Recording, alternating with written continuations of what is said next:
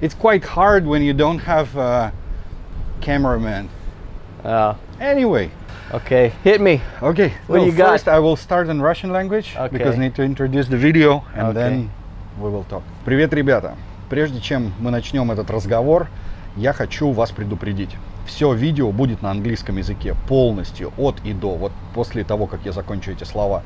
У вас есть три варианта. Первый вариант самый сложный. Вы можете поставить это видео на паузу, пойти выучить английский и, соответственно, потом посмотреть это видео на английском языке. Второй вариант. Вы можете выключить это видео и сказать: да черт, я не для того жил свою жизнь в своей стране, чтобы еще и на английском что-то слушать. И третий вариант самый простой. Под этим видео есть кнопочка, она выглядит вот так. Я не знаю, где сейчас картинка появится. Нажмите на нее, и появятся русские субтитры, которые я вручную сделаю для этого видео после того, как мы его запишем. Поэтому включайте субтитры, смотрите их. Если вы не понимаете того, что мы говорим на аудио уровне, там все будет понятно, все на русском языке. Не автоматически, нормальные русские субтитры. Поэтому включаем субтитры и погнали. I'm just saying about the subtitles because every time, you know, we're doing videos with any, and we speak English or Chinese in the video, and people like, oh, in the comments, I don't understand why I live my life in Russia. I don't need your fucking English language. I don't understand what you guys saying. Why you don't you translate? Okay. All right. Let me introduce you. That's my old friend Chris. How many years we know each other? Like 8, 9? 9 years now. Yeah, about 9 years. Which year you came to China? 2012. 2012. So next year gonna be like your decade anniversary. Yes, the 10-year anniversary. Okay, we will have 3 parts of, like 3.5 parts in this video. First, the smallest one, we talk about you, because people want to know your background, you know, who I'm talking to. And second part, we will talk about US. Third part, we will talk about China. And the last part, the sweetest part, Russia. You've been in Russia, you know something about Russia, so we will have something to talk about. Okay. So let's start from you. Okay. You're from DC, and what's your education? You're you're well educated, man. I hope so. Yeah. I hope so. What's my education? I went to university in Chicago, actually, to a school called Northwestern University, and I got a degree in industrial engineering, and also in political science and international relations. So I triple majored actually when I was there. And then I graduated, worked for a little bit, and got my master's degree in applied economics. Well-educated man, not just educated, a well-educated man. You have a big family, yeah? How many sisters? 5 sisters. So 6 kids in the family. 5 sisters, 2 brothers, so 8 total. 8 total, Yeah. like huge family. Very big family. And your parents still together? My dad passed away a few years ago. Yeah. But yeah. Till the end? Yeah, till the end. Okay, let's start to move to China slowly. Why China? Why China? Actually, it wasn't 100% my choice. Okay. You know, I was working with the company, and I got sent here, and it was, for me, a cool experience, and I didn't think that I would be here as long as I have been here. But after a few months of being here, I realized that I really liked it. It's a very, you know, at that time, and I guess it still is, a very energetic place. There's a lot of economic growth, a lot of opportunities. Everything's changing very quickly. So I was like, oh, there's a good energy here. I like it. And I was doing that work for a few years. You know, when you met me, I had just come here. Right? And then after a few years, myself and my partner, we decided to start, my business partner, we started a company together that does IT work. And, you know, having your own company is kind of like having a baby, right? You have to nurture it and let it grow. And so now my baby's here in China, my company's here in China. So it just kind of it's one of the things that keep me here. What's the biggest difference between American and Chinese mentality, people mentality? About what? About everything, like in general. Well, okay, I would say the biggest difference is just culturally, Americans are very independent-minded. You as a person, you have your right to pursue a path, a direction, or ideas that you want to pursue. Whereas in China, I think there's a lot more of a collective view about things. You know, from the individual person, people are always worried about their families and like what their family are going to think about the decisions they're making. Inside a company, people generally are like really focused on the company objectives as opposed to like, what they want to do with their lives or their career. And even on a larger society level, like people are very willing or eager to follow the direction of the government. Okay. Whereas in the US, it's almost the opposite. Yeah. Where people are generally, I don't want to say not trustworthy of the government, but people want to be very apart from the government. I heard many times, especially from American people who I know for all these years in China, that China is a kind of like a comfy swamp, that you come here one time, you stuck inside like in a quicksand, and you never be the same again. You coming back to US and you cannot live there anymore. Something changing you. I call it the panda in the zoo. So it's like if you're a panda bear and you spend all your time in the zoo getting fed every day, some guy brings you like bamboo and you just kind of have to sit there and look like a panda. Okay. You get used to this life. But if they were to release you back out into the wild, and you need to compete with other you have pandas. to go find your own bamboo, and like it's not just cool being a panda anymore, and people don't want to take pictures of you. It can be really disorienting for a lot of people. And I think a lot of foreigners come here and they become like pandas in a zoo. Okay. Like they just become used to a relatively comfortable life.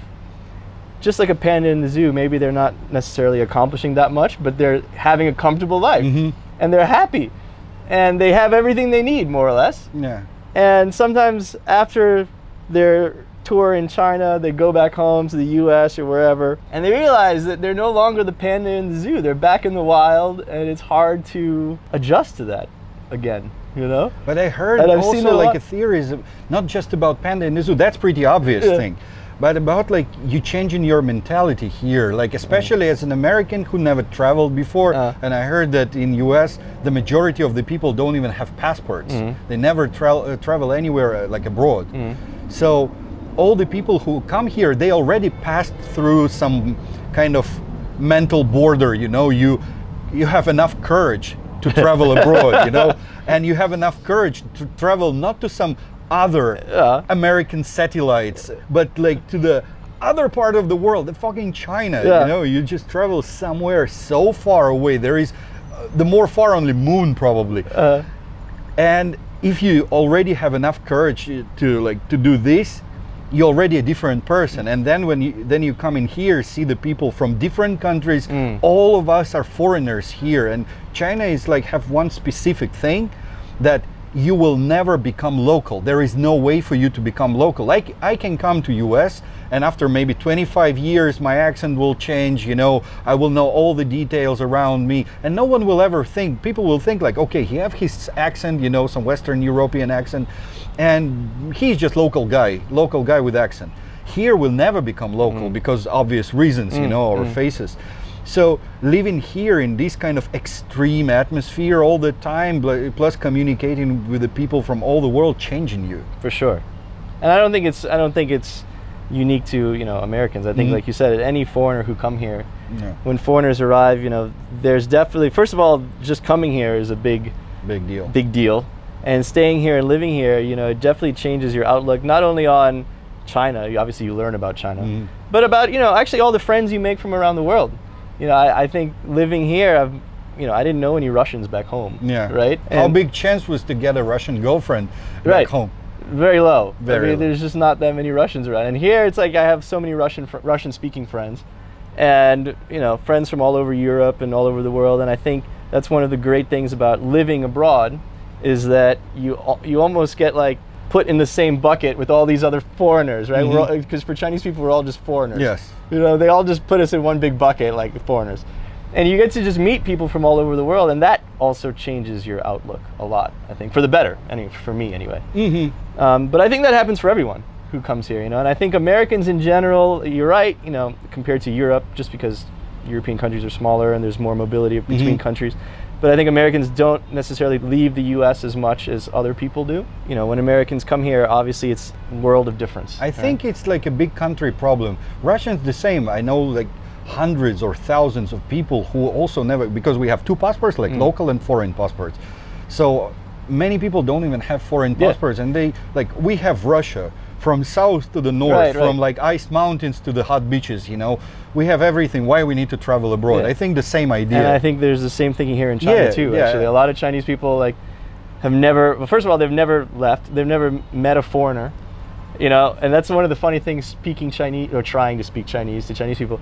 Like if you talk to me, like a lot of Americans or a lot of native English speakers have so much experience like dealing with people or listening to people who aren't native English speakers. So you can literally speak really shit English with a thick accent, and I'll understand what you're trying to say. When you speak to Chinese people, they have zero experience speaking to foreigners. So if you don't speak perfect Mandarin to them, they're like, even you speak perfect Mandarin. How many times that shit happened? We have a friends who just like have a fucking like almost PhD in Chinese language, and they speak better than them. They speak like a TV level of Chinese, and they speak to locals, and they're like, Timbo. They're like, originally it's block, and whatever, no matter how clear you say, if you talk to them by phone, they will understand everything. When they see foreign face, something just like turned off. So I think you're right. It's like a big country thing. You know, when you're from a larger country, geographically large, like there's just less incentive for you to leave. The habit, Chinese big habit to get drunk for any kind of possible reason. Go eat. They call it let's go eat, and then get wasted quickly and like as quick as possible. How hard was it for you when you just came to China? This was new for me. I remember one of the first times I went to a club. We showed up at like 11, which is really early to go clubbing in China. And I remember I was walking in and like they were like, wait. I was like, okay, what's going on? And then they were like bringing out a guy in like a stretcher who was just like totally passed out. Just totally, 11. And I was like, what is going on, you know? So yeah, you know, I think Chinese people just drink differently. It's a cultural thing. They drink fast and hard. They're not really, I mean, maybe that's changing actually. Because, you know, you see in restaurants now, more and more people like sip a glass of wine and like actually enjoy it. They're starting to get used for sipping. So the whole notion of sipping, talking, eating all at the same time was foreign to them, but I think they're starting to change. I have a theory about that, about why they like trying to drink as quick as possible to get drunk as quick as possible. It's all about like boredom and, you know, like the repetitive life. When you're just doing all the same things and you have a lot of pressure inside, you need to release the pressure, but you don't have enough time because 8 a.m. you have to be in office. So you actually have to do everything quickly. After work, what you gonna do? Of course, Chinese person go eat. That's like 100%. After eating, you have like few hours before that moment when you have your 6-7 hours of sleeping. Whatever kind of sleeping, it's drunk sleep, sober sleep, doesn't matter. You need to have your 6, 7, 8 hours. So to have 6, 7, 8 hours, you have to fall asleep around like 11 to wake up at 7 and 8 you're gonna be at office. So from 7 to 11, after like your office closed at 6, 7 you finished your dinner, 7 to 11 you have to get wasted as soon as possible to reboot yourself. You're kind of in a rush. Yes, that's my theory. I think another part of it is just Chinese practicality. I think one of the things I love about China is the people here are super practical. And actually I think it's one of the things they have in common with Americans also. Actually, and we can talk about this later, that I think Americans and Chinese actually have a lot in common. But one of the things that I like about China in general is that people here are just really practical. There's not that much room for bullshit. Like they call things black and white. So like if they're there to drink, they're not gonna like bullshit around and like they don't have time for all the foo-foo. They just want to like get drunk, mission accomplished, and go. And I think that's kind of a larger practicality in China that I like. Best burgers in the world. Where and how to try them? Texas, Houston, Texas. Any specific place? No, I don't know any specific places, but I know that last time I was in Houston, I went to a couple places and they were fabulous. Nice. Very good burgers in Houston, Texas. Oh, I see a smile on the face. I can tell you, but I can also tell you what makes a good burger. Okay. I think people always ask about where you can get a good burger, what's a good burger. I feel like you could actually get a good burger anywhere. Okay. The trick is, it's just, how it's made. And it's got to be, it's all about the juiciness. It's all about the flavors and the juices. And the sauces. And sauces. I think any excellent burger, they don't just put ketchup on a burger, they put some special sauce. And that's what makes an awesome burger. So if you create your own favorite perfect sauce, exactly. If you make the right sauce, you can take, I mean, okay, obviously you have to have good meat quality. Yeah. Right? So nice patty. Yeah, but even you can take an average burger and make it taste pretty awesome with some really good sauce. So the secret is sauce. The secret's in the sauce. That's why we say bun doesn't matter. Huh? Bun.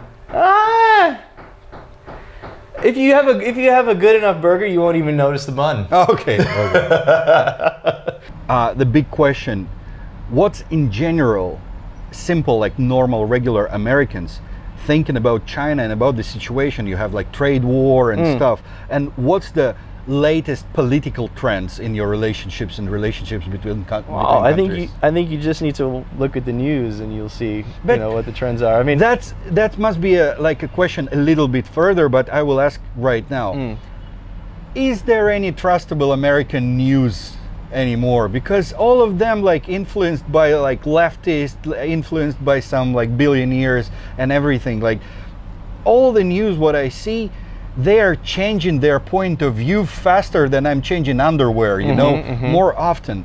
And I don't even understand. Like I was watching, like reading some Washington Post for years. It was just like a pretty obvious thing for me. It was free in Apple Store or something. And I was reading it. And it was right as fuck in the beginning, and now is left as fuck. And completely like rebooted. So is there any news that you can trust in US that not influenced by modern trends? So there's a couple questions. Yeah, that's first like is what do average people think about China? The general viewpoint, or the average person's general view on China has become more negative over the past 10 years. And I think Trump and his trade war and all that definitely played a role in that. And I think media also plays a role in that. And that gets to your second question, is there any objective media in the US? And I guess I would just answer and say, is there any objective media, period? Yeah, right? That's the point. Like, is there any objective media, period? And I think the answer is really difficult. It would be really hard to say with a straight face, yes, there's a super objective media. So all media, I mean, in the West, in the US, there's no such thing as state media. Right? So all media is a private enterprise, and all private enterprises are driven by profit. Yeah. And I think that every media organization has a target audience that they want to speak to, that they know that if they say certain things, people click, people watch, and when people click and when people watch ads, and these media companies make money. That's how they make money. Yeah, of course. All media companies make money from getting your attention.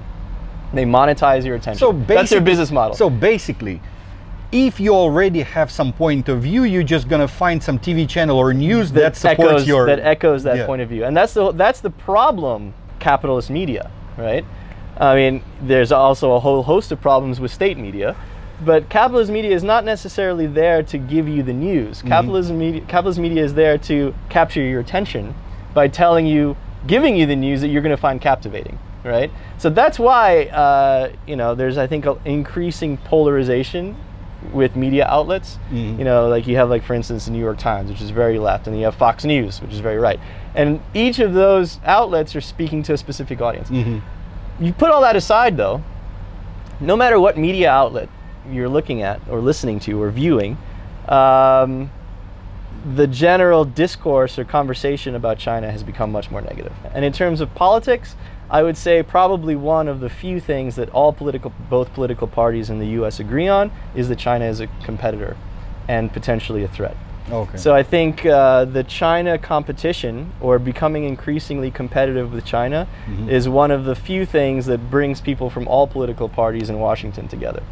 Okay. So everyone can pretty much agree on that. Okay, I thought different. No, the only people who are the most pro-China people, the most pro-China people are big businesses, because they're making a lot of money here, right? Of course. And they don't want to disrupt. They don't want to disrupt their profit outlooks in China. But I think what's your future prediction in a business way?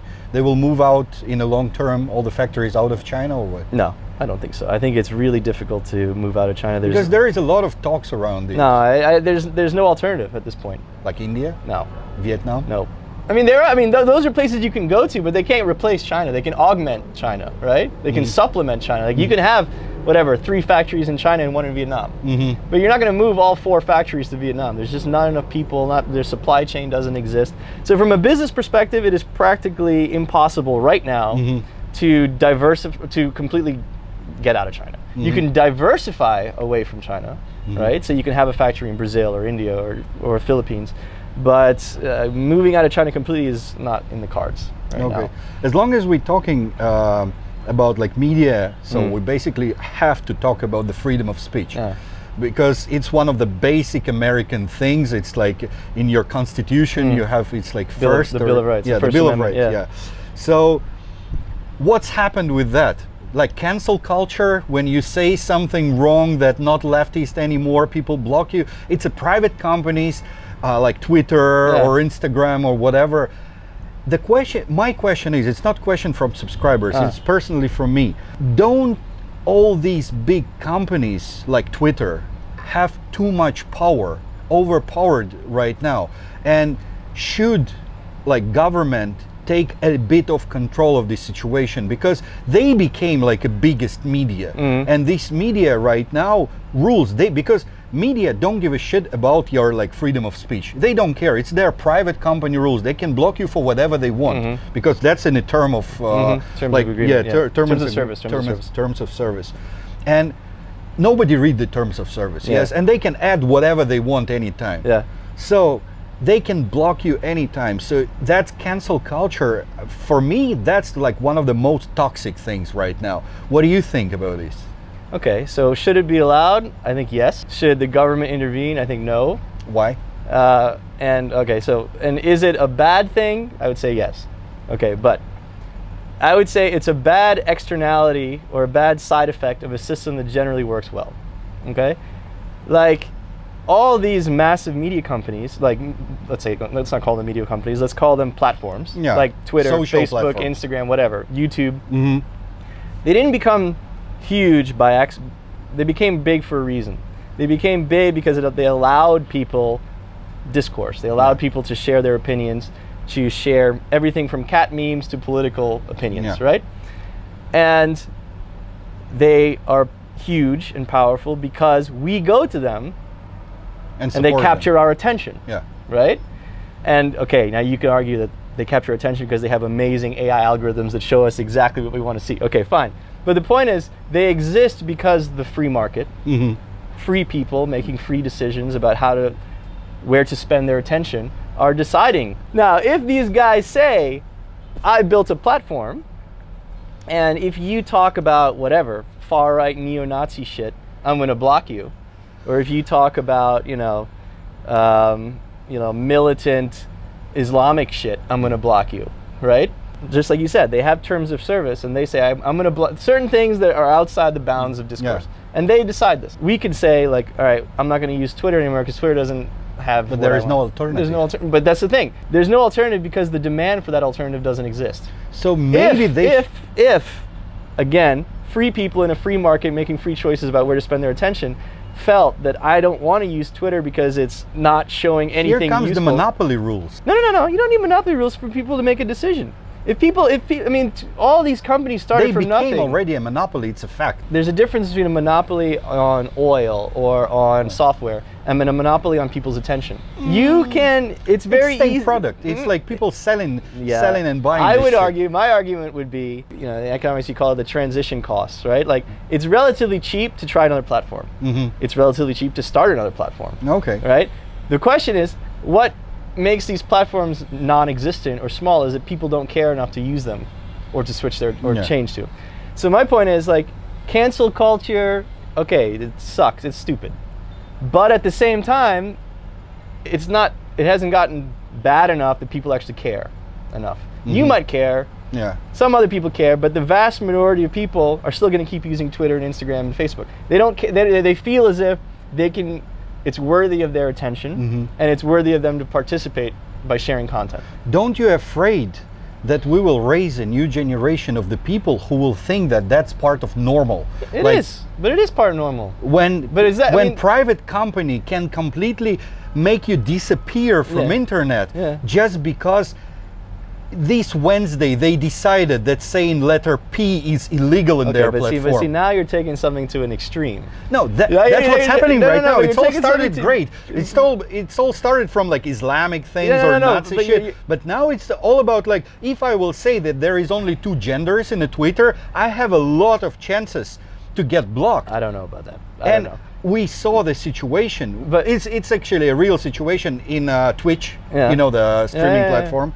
In a Twitch, when guy just called someone in a chat, he called girl, and that person in a chat start to talk like, how come you can trying to assume my gender, blah blah blah blah blah, and they blocked the streamer. Right. He just striked him. That sucks. And that's but this is my point. Is that sucks, and that's not a great outcome. But my point is like that's such a small percentage of users and people's interest that it doesn't matter. But when I'm not saying it makes it good or bad. I'm just saying that like if you go and so the platforms start doing something like egregious, like really ridiculous stuff, then people are just going to stop using the platforms, right? So that's my point. It's like they haven't done anything that is so bad they're going to drive people away. If they do cross some line, no one knows where it is. People are going to take their attention somewhere else, or start using another platform, or start another platform. I believe it. I mean, I just think that like these are all capitalist companies. They're trying to make money, and they're not going to do anything that dramatically reduces their profits, right? So if I start blocking everyone for ridiculous reasons, it's going to have an impact on my bottom line. I'm going to lose attention. I'm going to lose users. And I'm not going to do that. So you're thinking like, as long as there is no critical mass of... Exactly. I mean, people are always going to be unhappy. There are always going to be people on the left or on the right who are bitching and moaning and whining, which is normal. And there are always going to be people who get blocked for bad reasons, right? Which is unfortunate. But I think the vast majority of people are blocked for good reasons, who are blocked, who they're blocked for, they're not posting normal stuff or subscribing to or views. Anyway, it's a censor. Yeah, it's censorship. But I would much rather have a company censor than a government censor, because the government is a monopoly. These companies are monopolies. That's open to debate. If I want to stop using Facebook, I can delete it tomorrow, and I can start using Twitter instead, or I can start using some far right, app that just gets started. Yeah, there is no one inside. Yeah, I can do that though. If my government is censoring stuff, I can't switch governments. Right? And that is the ultimate form of monopoly. So I would much rather have money-grubbing, profit-loving capitalists like running my media than the government. Yeah, but there is a theory, and many people support this theory, that government actually should have the monopoly for punishment. That's why we choose this government, like to give them that right to judge people, to give them right for something, like, and only one monopoly, only one chosen government, because you cannot choose the CEO or trends of the Twitter. Right. They have their own trends. They are not under any control of any government, because they do whatever they want inside of their platform. It's kind of like a small universe inside of the universe, small country inside of the country. So the theory is what? The government the theory that government should have this monopoly for blocking, punishing, canceling and everything with judgment, with law. Because the thing that disturbs me in the latest trends, what's going on right now, that people get like canceled. They losing their jobs. They like losing their ability to use internet because they cannot like use Twitter, use Instagram, use YouTube, just because some private company decided that they need to be canceled without any trial, without any arguing, like without right for protection themselves. Like you cannot protect, there is no lawyer who will just go to the Twitter and talk to them and try to like bring you back. No, there is no way. They just say like, fuck you. We do whatever they want. It's our platform. We can block you anytime. And when they became this kind of monopoly, like Twitter and Instagram and YouTube, that's the 3 big monopolies, because there is no alternatives. And they became so big, so huge. It's like insane. They are worldwide monopoly for the things they're doing. That should be some you know, special regulations for these kind of huge, don't you think? Is it like, right, should they be under some special control? By the like when you grow, government. yeah, by the government, when you grow so big, when you already can compete with government in some things. And then the question becomes, which government? U.S. government? Yeah, they belong to U.S. government. Of course, they are U.S. companies. That's why we're talking about U.S. right now. So is there room for regulation? Absolutely. I mean, there's always room for regulation when you have, like you said, these massive companies, right? Like, is there something that could be done better to make the marketplace more competitive so that there's less monopolistic behavior? For sure. Now, do I know what that regulation looks like? No, and I think writing that regulation is extremely difficult because there's certain lines you don't want to cross. You don't want the government to be, at least in my opinion, you don't want the government to be able to tell me what I can and cannot do with my company, right? That happens every day, right? They tell me I can't pollute and I can't, I have to treat my workers well and stuff. There is so much government regulation, and that's, I think all the regulation we have now, there's always discussion about what's fair regulation, what's bad regulation, right? But regulation exists, and in general, the idea of having government regulate companies, that's why government exists, has been good. No, government doesn't exist for regulation, but government regulation for what? To protect its people. Okay. To give the greatest good to the greatest number of people. But regulations is a kind of protection. Yeah, okay, but that's not the reason government exists. Okay. The reason government exists, in my opinion, is to provide the greatest good for the greatest number of its citizens. And there's a lot of times when helping other people helps your people too. That's another discussion. Anyway, but the point is, regulation I think is good. And I would, if you were to ask me, should there be more government regulation to these platforms, I would say yes. Okay. If you ask me what is the exact regulation, I would say that really takes a lot of debate and a lot of people who understand the trends of what's actually happening and can write something that's fair to the average person and fair for the companies. How many guns your family have? I personally don't have any. Okay. But I have a sister that has, I believe, a couple now. And I believe another sister's husband has a few. They're living also in somewhere in DC? No, they live outside DC. One lives in Arizona. Okay. And the other one lives just outside the city. Okay. Okay, cool. Okay, let's move back to China. Talk about America a lot. Okay. Is this on? It's on, yeah, it's just too bright. Okay. So, going back to China, a biggie again, a big question. Chinese economical power, the huge economical power of China, is it a bubble or is it real? And what you personally predict in the future? What's gonna happen next? First, is it a bubble or is it real? I would say both. I think the long-term 50-year economic trajectory for China is up. Are they in a bubble right now? I would say probably. Nothing goes up in a straight line forever. So I think if you have an economy that's been growing extremely quickly for 40 years, there are a lot of excesses built up in the economy now that it is likely that at some point in the near future there will be economic problems in China. Now, so you predict some problems? Yeah, for sure. But in the long term, over the next 50, 100 years even, I think the Chinese economy, if they maintain a certain amount of stability, I think it's inevitable they're going to keep growing. Is it too late to invest in China right now? No. It's like a right time. It's always, I wouldn't say it's always the right time, but there are always opportunities to invest, right? If you were just looking at 20 years ago, I would say invest in real estate and infrastructure companies or whatever.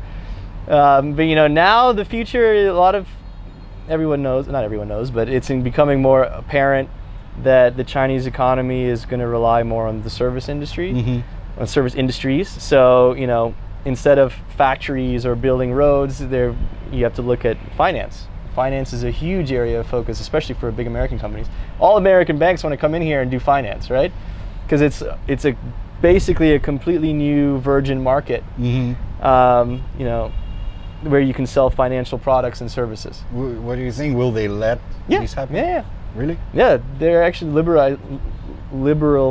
liberalizing their financial markets a lot more. Okay, cool. So I think yeah, if you want to invest in China, there's always opportunities. Obviously, people asked a question: how you feel about like a basic normal life in China, and like what kind of behavior you have from people, especially you're black, and black normally assumed in China is African. So do you have any like problems with that you need to prove that you're not from Africa, that you're American, and like how is like basic life in China, like daily life? Okay, well, I think daily life, first of all, we probably don't live a normal daily life than most other people, like Chinese people live, right? I think we're pretty, I don't want to say special, but we have a unique lifestyle here. Oh yeah, right? Yeah. So I would say in terms of, is my daily life here comfortable? I would say yeah, very comfortable. You know, the flip side of that is, I have a business here, so I would say I'm really busy. These past couple of years, been really busy, but busy in a way that I like being busy. It's growing your own company. So I would say, is my daily life, am I happy with my daily life? Yeah, I have a great apartment. I, have good friends. I am enjoying my career, so all that's good to go.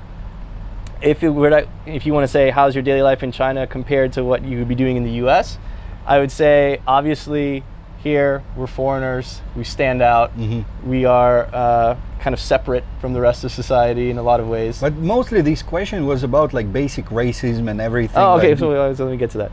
So racism for me has not really been an issue here. I think, okay, so there's two kinds of racism. There's racism where people just hate someone because they have like an idea in their head that just makes them hate someone. Like toxic racism. Yeah, there's racism where it's just like, I have ill will towards you and I don't like you and I want you to disappear, right? So that's kind of a toxic racism. And then there's what the racism I would call like innocent racism.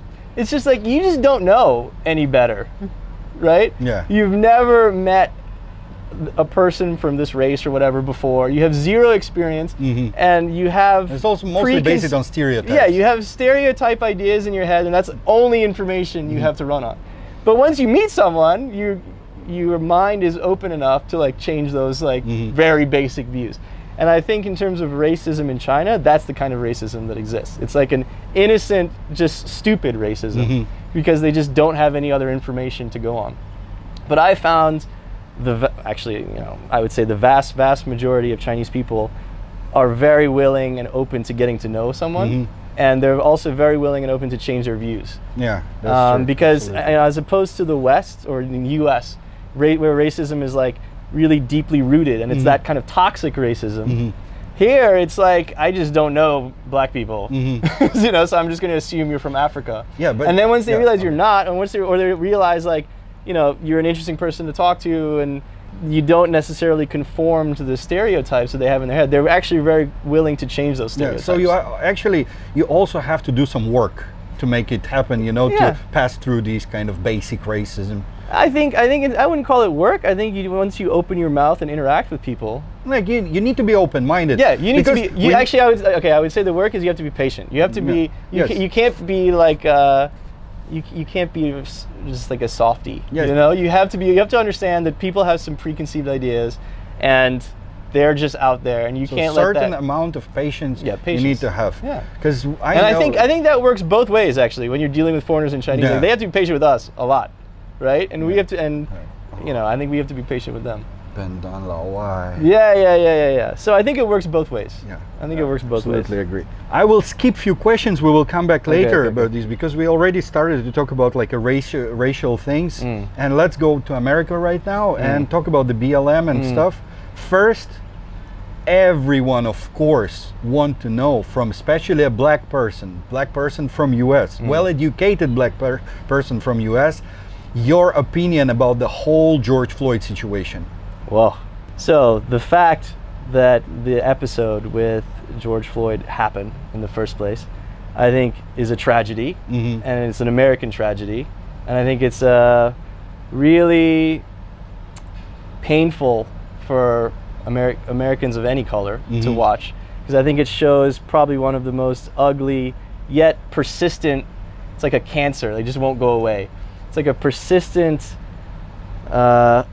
toxicity that still exists in American society. So the fact that it happened was absolutely terrible, tragic, and I think it made everyone sad, which is why you had the response that you had. You know, a black guy was basically murdered in front of cameras, right? And the police officer who did it, he just felt so entitled that, and had just no conception in his mind that he was doing something wrong, that he just felt fully liberated to do this on camera. Oh, okay. Right? It's not as if the guy was like shot in a back alley where there were no witnesses. There was literally people around with their phones out, and this guy proceeded to basically kill someone on camera. Okay? So when it comes to that officer, you know, obviously I think there's really no way to describe it other than him just being a murderer. But he was following instructions, and many people said, and that I watched the online trial on YouTube because they showed it online, and there was a lot of things when people say that actually he died on the way to hospital. He didn't die like in that moment. Plus he was on drugs. He died not from this as fiction. So I'll put it this way. I think when you're trying to answer a lot of these questions, or what if, or but this, but that, but this, you generally want to try your best to be objective and say, okay, of course, let's just take race out of it completely. Should a police officer ever do what this guy did to someone who is clearly not resisting?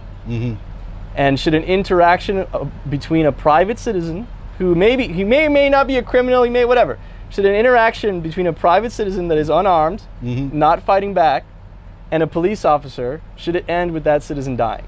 Forget race, forget anything else. Like, there is no way I think that answer can come back yes. Of course. That an interaction between a police officer and a private citizen where there's no weapons, the guy's not fighting you back, should end with that guy being dead. The George Floyd thing, the fact that this happened, is a tragedy. The police officer, I think he committed an act of cold-blooded murder. He's murderer. For sure. Is it an issue with the police system? Absolutely. Okay. Is it an issue with American society? Absolutely. And the fact that there was such a huge response and this Black Lives Matter movement is happening, I think everyone, I shouldn't say everyone, I should say the vast majority of average Americans view this and absolutely feel that it is not acceptable, and to put it the most lightly way possible, politically correct way possible. And it is a tragedy, and it's embarrassing, and it has to be fixed, right? So then the question is, how do you fix this? And that's, I think, where this whole issue of people are becoming aware that there is this like toxic thing that still exists deep inside American society. And I think that the name we give it now is like systemic racism, right? Where there's certain things about the quote unquote system that allows this still to happen, right? Where you have police officers that are maybe not trained properly, or, you know, if you want to say these are the reasons why, you know, there's an issue with the police force, where there's an issue with systemic poverty among certain populations, right, that allows this kind of moment to happen. And I think the vast majority of Americans, let's say the vast majority, I think, of white Americans don't view themselves as racist and don't go about their daily lives like trying to be racist assholes. You know, the vast majority of people like just want this to go away, actually. And I think it makes people, and you know, obviously black people know that this problem exists forever. I think, but you know, for white people, or actually any other, just in general, the population in general, I think there's kind of like a sickness that this shit still exists, and that we still have to turn on the TV and see this stuff every day, because, you know, people raise their kids, and no one's raising their kids to be racist pricks or anything like this, you know? No one's raising their kids to hate other people. But there's something systemic still inside American society where there's this racial tension. I think it would be hard to find anyone, black, white, whoever, who could comment on this, a serious person, a fair, objective person, who could comment on race relations in the U.S. and not say that there are problems in the black community. Okay, I don't think anyone any serious person would say that black people don't have problems. I mean, this is ridiculous, right? Just like you said, I mean, there's obvious statistics that show that the black community in the U.S. has big problems, right? I don't think anyone can say that there's nothing wrong with black people. There's nothing. None of this is a result of real issues and problems in the black community. I don't think the Black Lives Movement or a lot of the discourse over the past year has been saying that, you know, black people have to get their shit together. I don't think anyone's like denying that. I think the issue is, why can in 21st century America this George Floyd thing still happen, right? You know, I think there's a lot of noise, and I always like to step back and just try to look at the clear facts, right? And then in this day and age, police should not be killing people, unarmed people. Black, white, green, whatever. Whatever, okay. Yeah. In this day and age, there should not be systemic issues that result in inequality, okay? I would also be the first to say that in this day and age, there have been never more opportunities, equal opportunity for everyone in the US, right? And that doesn't make it perfect. I'm just saying that today, if you're black, if you're white, if you're Hispanic, Asian, whatever, the playing field is more even now than it has ever been in the past. I'm not saying it's 100% level. I'm just saying it's more level now than any time in the past. Even by gender, it's also. And I think that one of the great things about America, I mean, one of the things that makes me proud to be American is that even though we have this like toxic crap that happens on CNN and everyone in the world can see it, and it's embarrassing, even though we have this, we, in many ways, actually, I don't want to even say in many ways, I want to say we never stop trying to improve that playing field, right? And that the conversation involved in leveling that playing field involves people saying, okay, cops need to be trained better, and there is systemic racism. And it also involves people saying, like, black people shouldn't be 50% of the crime stats that you're talking about. And there are issues within the black community about why do black people not focus more on educating their kids? But there's also the question is, why is health and fitness not a more pronounced priority among black families, right? So the point is, there's always two sides to the coin. There's always, I think I would be the one who says that the playing field is not equal. There are systemic issues in terms of how the government allocates resources, but also there's much work to be done, I think, among black people to really work hard to improve their own situation, okay? And I think, like, from my experience growing up, one thing that I was always taught is that no one's gonna give you anything. And that whatever you want, you have to, like, just work really hard to get, right? But, and I think that the idea of working harder to improve yourself, your family self, your community situation, I think that idea and that trend, so to speak, needs to be improved among black people. One more question, to finish all the BLM shit, because we have a lot of things to talk. If that policeman was black man, or if that George Floyd was a white one, would it have so big consequences? No. So someone still die, but there is no consequences. No. I wouldn't say there are no consequences. Okay, I would say big consequences. I would say it wouldn't result in the same outpouring of protests and all this stuff. Yeah, like black policemen would kill the white one. White lives matter will never happen. No, it's just like because it's not about just this one thing. Again, you know, it's about a systemic issue that I think people recognize exists within society. Or just because it was shot on a camera. Okay, yeah. If it wasn't, if this wasn't on Facebook, I don't think it would have exploded the way it did. I mean, this was a social media phenomenon. But what's your personal feeling about the BLM thing? Like what's going on with the BLM right now, when this this black girl, the leader of the BLM, who bought a house in a really trendy white district, you know, and used shit ton of money from BLM sources to buy a house in a white district to live like a white people, and with all this looting situation, with all those crazy riots, do you personally support all this movement right now, or in the beginning it was good and now something wrong happened? I absolutely support the big idea behind it, which is like I said before, figuring out what... We're not talking about the idea. Idea is, like, even I support the idea equality. But see, that's I mean the situation, like, exactly what is happening right now. Because, like, feminism is also basically an amazing idea of equality of the genders. But what's happening with feminism right now, when, like, you're being a masculine person, like, from the day you're born in their eyes, making you already the oppressor. I'll put it this way. Whenever you are trying to change society and you have a large movement with millions of people, it's never going to be clean. Of course. Right? It's never going to be black and white. No pun intended. The point is, you know, it's a movement towards an ideal being pushed forward by imperfect people. It's imperfect people trying to head towards a more perfect union, and obviously there's going to be all kinds of side stories and drama about this is what looting happened here, this chick's buying like a really nice house in a white neighborhood here.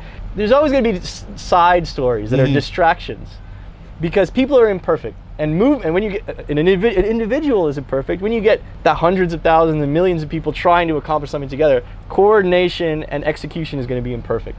And there's always going to be aha moments where you can point to someone and be like, look at this, right? But again, the ideal is correct. The direction that we're moving, if you, I'll put it this way, is American society better now because of the Black Lives Movement as opposed to 2 years ago? I would say yes. Okay. I would say that. I would say it has improved awareness, it has made people think, and it has really started, again, kind of forced a soul searching of American culture and American society. I think throughout American history, periods of turbulence, periods of disagreement, when we survive them, it makes the union stronger. I mean, one of the mottos of the U.S. is a more perfect union, right? The U.S. is a country of immigrants. The U.S. is a multiracial country, and it is a country where everyone is from somewhere else, and it's really hard to throw people into a pot and expect everyone to get along, right? But I think one of the most powerful things about the United States, and I think one of the things that makes most Americans very proud of the U.S., is the fact that we can have problems, we can have civil issues, we can have disagreements, we can have violence, but as a society we still survive, and in general, in the past, historically, we've come out stronger at the end of it. So I think that's... So long-term impact of this? Long-term impact is a net positive, right? I think it's just like... It will not create the new wave of racism when people... Like, I'm an owner of, like, some convenience store, and sitting in my convenience store and some, like, guys who screaming that their life matters, just looting my store, of course, it will, like, raise up a little bit racism in me. For sure. So there will be... Yeah. But I'm talking about 350 and my family, I'm talking about 330 million people. I'm talking about American society. Beer. God bless Mexico. Yes. But anyway, today is the 4th of July. Congratulations for the big thing. Thank you. Yeah. God bless America. Always a good day. Always a good day. What's your level in beer pong? Their levels? I don't know. People ask the question, what's your level? How you feel it? Like what? I have to say, recently, I'm not at the top of my game. Okay. Unfortunately, yeah. I'm out of practice. Okay. But I think at my peak, when I was college? Like maybe 23, no, after college. Okay, after college. When I was like 23, 24, it was probably my best beer pong days. I was quite good. I was quite good. And the only way you know if you're good is just if you're winning. There's no like universal beer pong scale. So how often you was winning? Every weekend. Okay. Nice. Anyway, let's move from our racial thing to sexual thing. Oh, okay. The thing that actually, I have no idea why. I really have no clue, but really interesting for Russian people. LGBTQ plus thing. We are in July right now. The Pride Month is over. First thing that no one asked in the comments, it's my personal thing. Pride is one of 7 sins. How come you have a month that actually made for one of major 7 sins? Where is the gluttony month? Where is the envy month? Why Pride? I think this is a classic diva taking a word and twisting it into something and trying to make it into a sneaky question. Okay, it was just a joke. You know, anyway, I know you too well to even like try to answer me. Whatever. The question is, where is the limit of common sense? Ah, that's a very good question.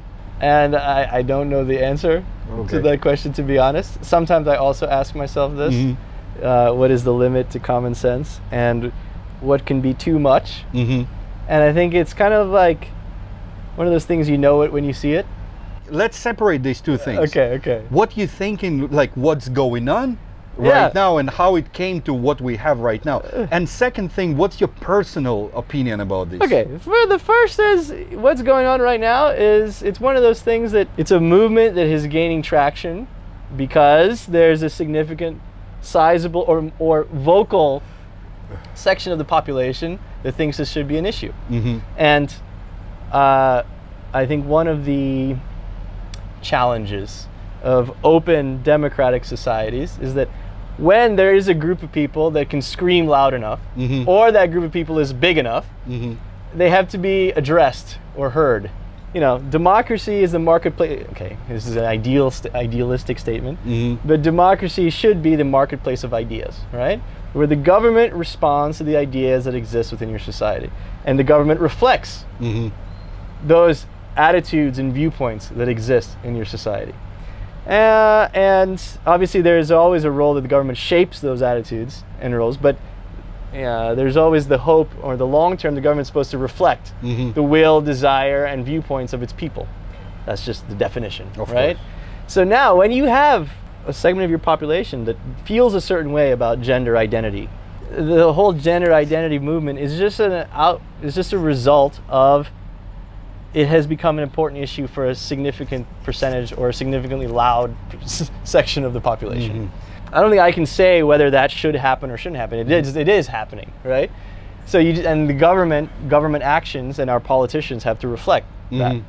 Does that mean that everyone agrees on this? Does that mean everyone in the US thinks that all this stuff, for instance with passports and stuff, is normal and should be happening? Of course, no, right? But I would say that on a high level, we should never deny this movement to happen, because again, there's a significantly large or significantly loud percentage of the population that wants this to be an issue. So it has to be addressed. It can't just be, when you ask me, is gender identity, is this a bad thing? I would say absolutely no, because it's just the government reflecting the will of the people, or a significantly critical mass will of the people. Now, if you ask me, do you think this is normal? Would you want your kid to do this? Like, do you think the rest of the world should accept this as normal? No. Okay, because it's not something that I am really pushing for. So everyone just have to use their own brains to think. Then we're all grown-ups, right? Use your own brain to think that's exactly a point of my question. I'm not, grown-ups, like in my personal opinion, can do self-destruction in any possible way they want. No one should have any fucking right to open their mouths and say them how to live their own life. We talking about the kids, because the biggest impact what happens it's making for kids. And does people like, you're from US, so we're talking about the US, have to have a right to raise their kids in the way of their personal craziness? Why? That's the definition of being a parent, right? You raise your kid according. You have laws where government can take your kid from family when you're drunk or beating something. Of course. But this kind of idea. All your arguments always use the same tactic, which is take something to an extreme and apply it to normal people. Normal people raise their normal kids. Normal people have very run-of-the-mill vanilla viewpoints about a lot of things, right? And normal people generally espouse or teach their kids to behave in very normal ways, right? Now, you can say there's some people that want their kids to think that, it's totally normal to want to change your gender when you're a teenager, right? And if that is something that they want to do, and that they feel, if their kid comes to them and tells them, I think I should, who am I to say? It's the same thing with any other argument. Who am I to be like, You're a parent. Yeah, for my kids, not for their kids. No, for your own. Yeah, for my kids. Of course, you cannot talk to other people. My point is, like, I don't really, to be honest with you, about all these questions, I don't spend a lot of time thinking about these issues. Yeah, of course. Right? What I do spend my time thinking about is the way that we react as a society, good or bad. And I think, you know, is the government reacting in a way that reflects what people want? Yes. Is this movement something that reflects what I would want for my kids? No. Right? And in terms of this whole toxic thing of, like, if the US society accepts, you know, all this kind of like gender transitions and gender identity movement, is that toxic for the rest of the world? And I guess my only answer to that is raise your own kids. Yeah. It's up to you, right? If you don't want your kids to watch Netflix, don't let them watch Netflix, right? And that's any social movement is like that. There's always a tension between your values as a parent and society's values, and how much do you try to push your kids towards or away from society's values, right? That's just part of raising kids, right? And that's part of allowing your kids to consume certain ideas or not. I don't think America, I think most powerful aspects, or where America draws a lot of its power from, is its ability to influence the rest of the world in terms of ideas. I think that's extremely powerful, and that's like one of the things where separates the US, I think, from a lot of other great powers, is its ability to package or to export ideas and the willingness of other people to accept them as that trendy propaganda. No, it's not called propaganda. It's not called propaganda. No, you taking basically some idea of some group of people. No. Watching a show on Netflix is not propaganda. Watching a show on Netflix that espouses gender identity, gender transitions is not propaganda. No, completely. No, Netflix is, I guarantee you, Netflix does not spend whatever, 100 million, 500 million, 1 billion, whatever, in content creation because they have a mission to spread propaganda. Again, I think, wait, let me finish, because this is really important. Netflix board of directors is not sitting around trying to decide how to spread gender identity propaganda. Netflix's creative team are not sitting around trying to figure out how to espouse certain ideas. All of them are trying to figure out how to make money. And so they're going to create content that people want to watch. So if you see more and more of this content, toxic content on your Netflix stream, it's because you're fucking watching it. Or it's because millions of other people are watching it. And so people, all these media companies that everybody in the rest of the world likes to call propaganda, I don't get it. Because I really don't think there's propaganda. There is supply and demand. No, and when there's demand, when there is demand for a product, when there's demand for an idea, when we're gonna make more of it, because you can make money from it. And if there is not a demand, but you think there should be demand, you can try to create demand for a new market, a whole new genre of content revolving around queer people. Okay. Right? You just made another $1 billion to your bottom line. The point is, that decision is not being driven by some, I need to create propaganda to espouse the notions of gender transitions. No, it's like I'm trying to make money, and when I made the last TV series about some queer couple, you know, a gajillion people in Europe watched it, so I'm gonna make another one. And then you come around and say, oh, this is American propaganda. It's not American propaganda, it's American stock market. It's people making money. Okay, I will tell you my point of view.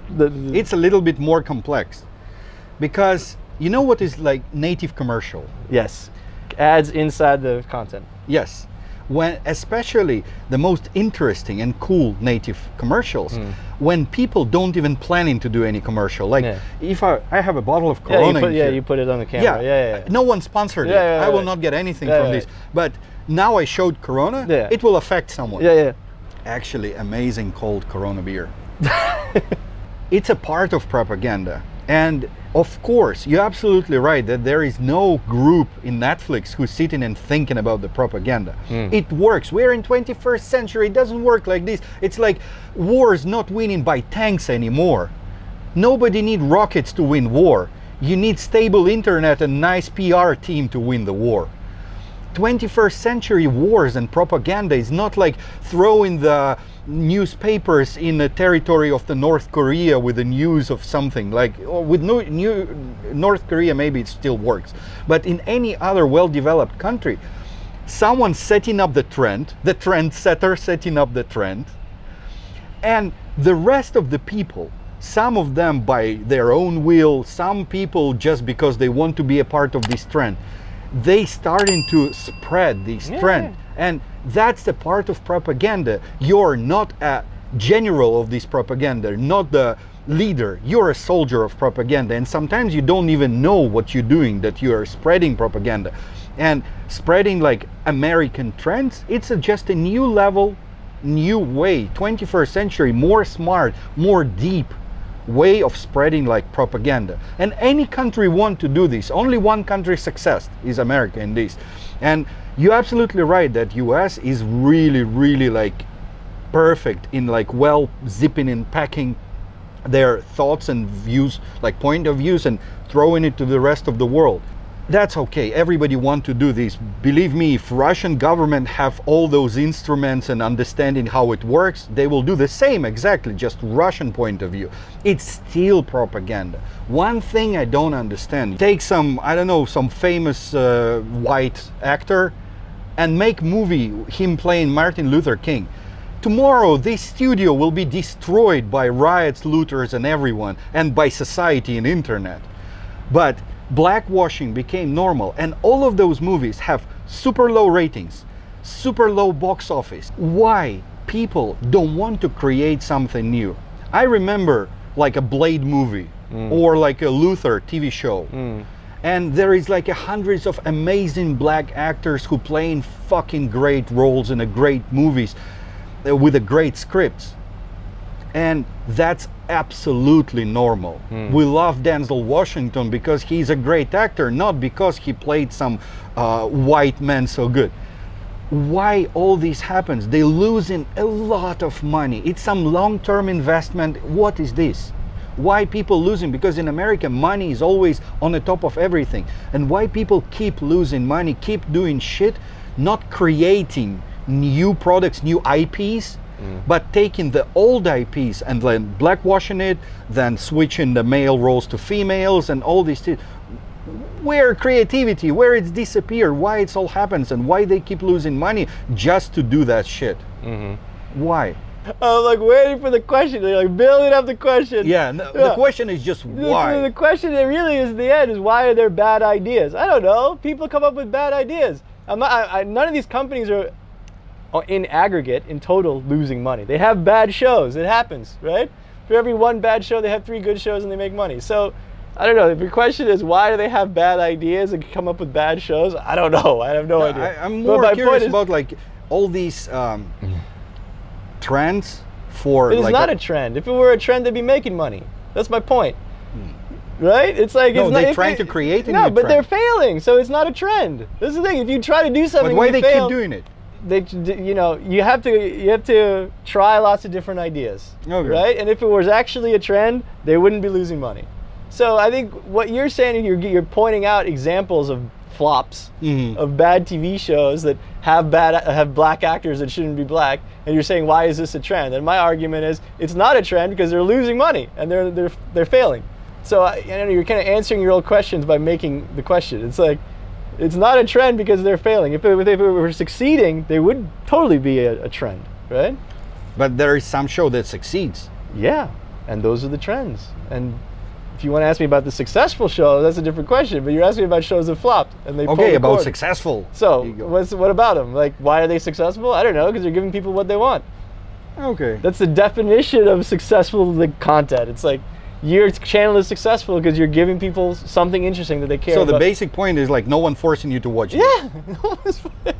Okay. And the fact that they fail means no one's watching it. The last half hour was 20 minutes of you asking me a question. Yeah. Was you asking I will cut it. What do you think or what do you say when every day like you see first time yourself in the mirror?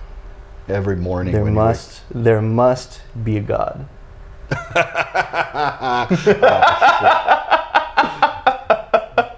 Otherwise, who created this person? This could not happen by accident. You know? So this is the thing, you know, so many people talk about, is there God, is there not? I mean, my understanding is very simple. When I wake up in the morning and I look in the mirror, I'm like, there must be a God and he must love me. And actually, this shit doesn't happen by accident. This question was more complex because people actually asked exactly about this. Does Americans really, like, it's stereotype or what, thinking how awesome I am, like when they see themselves in the morning in the mirror? Is this a stereotype, really? It's a stereotype, really? Yeah, about US, yeah. Like, I think so much selfish and love yourself, guys.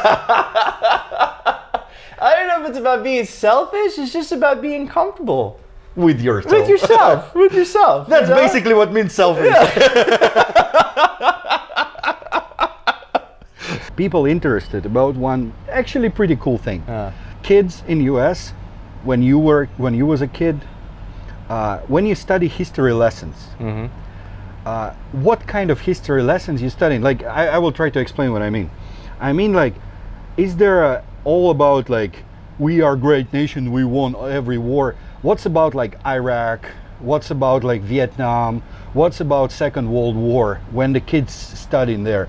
What kind of truth you study in No, I mean everyone in every country, let's be honest, trying to show their country as in a maximum best way. In Russia, when you study, people say that we won Second World War. And of course in America must be something like this, like what exactly kids studying? Like not nowadays, even in your time, whatever. You know, I think all American school kids study world history. You have to study European history, world history in general, obviously American history.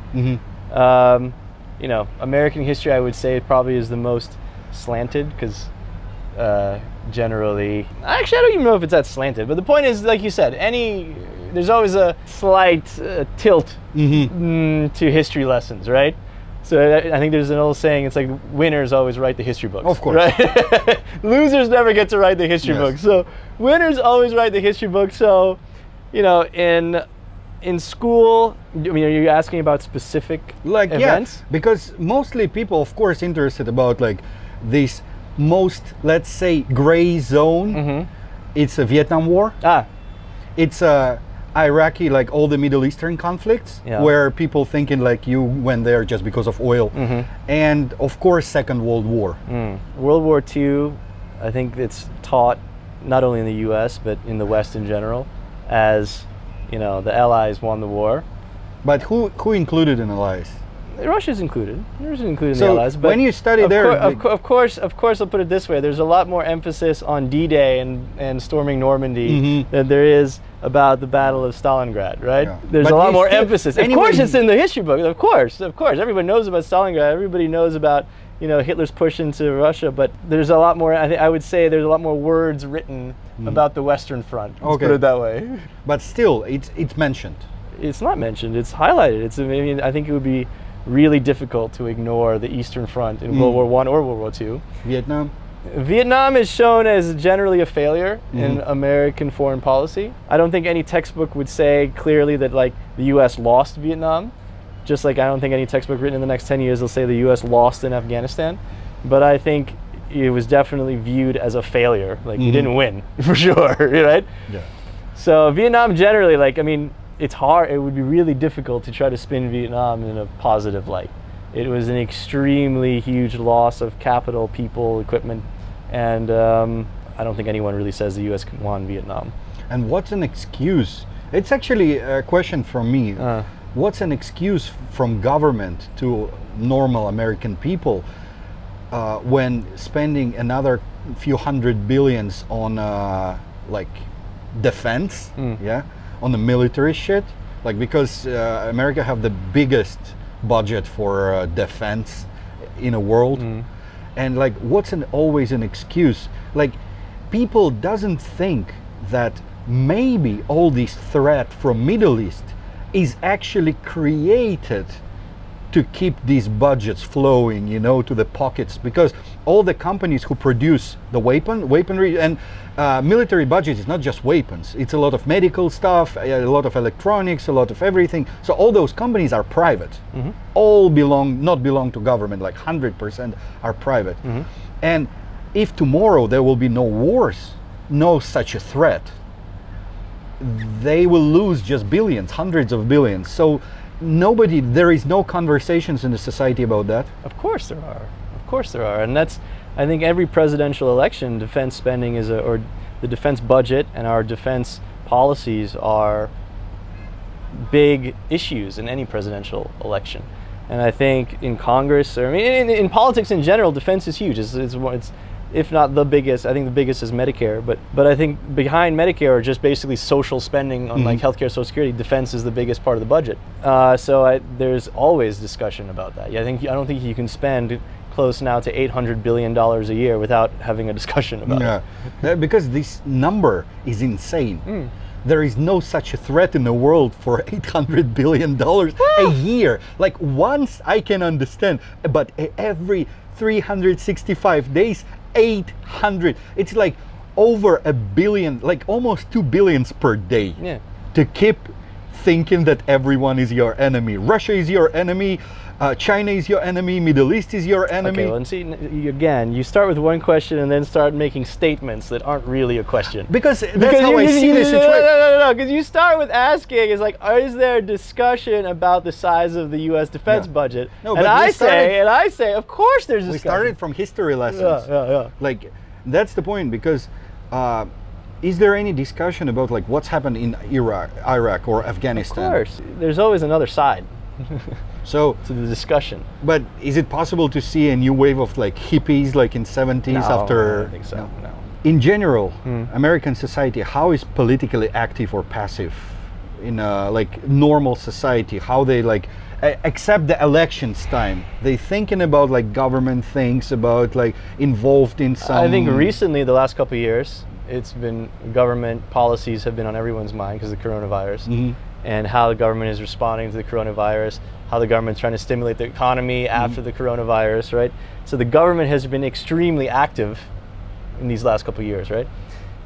In terms of, in general, how active or apathetic are people with regards to government, I would say that more and more, like generally, I mean, the trend is younger people are generally more apathetic and don't care so much about government.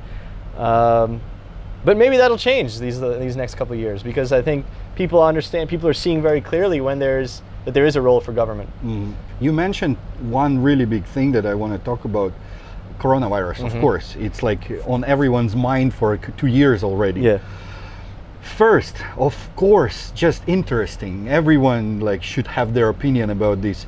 What do you think? Where it came from? Natural, lab, or anything? Like your personal thing. No, we need to mention that question. We are not professional. We just chatting, you know. Yeah. So I would say that I try with this question. I've tried to do some research. Actually, I've tried to like understand why would people say it came from a lab. What are the indicators that would cause like really like distinguished professional scientists to just throw it out there that this maybe came from a lab. According to their arguments, I suspect it came from a lab.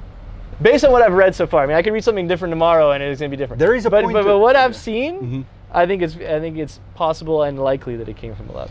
Because of a couple of reasons. One, the information that I've seen, which anyone can see, everyone can go online and research this.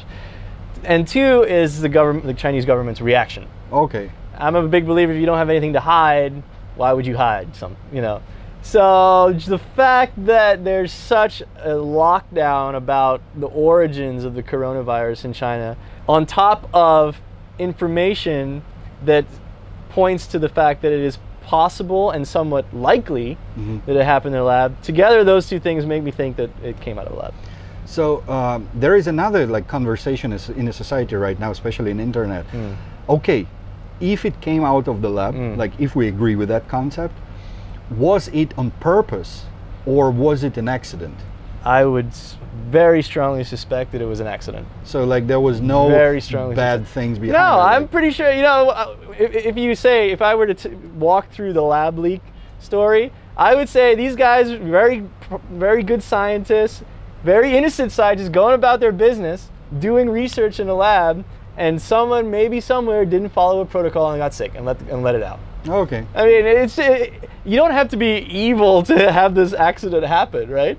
I think they were doing normal work that is conducted in labs, in like level 4 labs around the world. And actually, one of the reasons stuff was being researched in China is because we didn't want it being done in the US. So it's like you have level 4 coronavirus research being done, and they call it gain of function research, basically modifying the virus to figure out if you could make it more, like help it basically improve the rate with which it can infect people, right? It's called gain of function research. So they got these bat coronaviruses from China, because this is where all the coronaviruses are. They put them in a lab and they start poking the virus to basically try to make it more dangerous. And then somehow it got out. I would suspect this is exactly what happened. Either it got out in a person, or like maybe one of the rats or whatever bats they were testing it on got out. You can totally imagine it happening. And then you can totally imagine the government wanting to just shut it down. But what do you think, like, if one day Chinese government, then they will, of course they will never let this happen, but if they will agree that it was an lab accident, how big consequences it could be? Because everybody will always want someone to blame. It's like you become the world's enemy. Yeah, because like, let's put it this way. Human beings, just like psychologically, we are almost forgiving of natural disasters, right? If an earthquake comes and destroys your city, there's no one to blame. But if someone nukes your city, you're going to nuke them back, right? There's rage, because now you have someone to blame. And if it ever turns out, and this is why China would never want this to happen, if it ever turns out that through incompetence at a level 4 laboratory in Wuhan, China, a global pandemic started, everyone's going to blame China. Regardless of whether, there's no reason to blame them, actually. It's just human nature, you know? The counter argument can never be, well, sorry guys, accidents happen. That would never make anyone feel good, even though that's really just what happened, you know? Okay, let's move from like all these political, historical things to the real life. One subscriber asked, just reading, like quoting him, how white heterosexual male can survive in modern America. Wow, I think they're surviving and thriving. All of my straight white male friends aren't really, struggling. But I understand the question though, because there's again a vocal percentage of the population that feels as if they're being attacked, right? And I get that totally. Like, for every reaction, there's a reaction, right? So, if you have this Black Lives Matters movement, invariably there are going to be people who feel like they're being attacked, right? There are going to be people who feel like, well, white lives matter too, right? Of course, right? But yes, you cannot say all life matters. You cannot do this. But you basically have no rights right now to say all life matter. That's actually only one common sense truth. So I guess the only thing I can say is I understand that there's anytime there's a movement, there's a counter movement, and I think we definitely see that, especially on the internet, you see the counter movement where people will find every little like stupid thing about the Black Lives Movement and like point it out, right?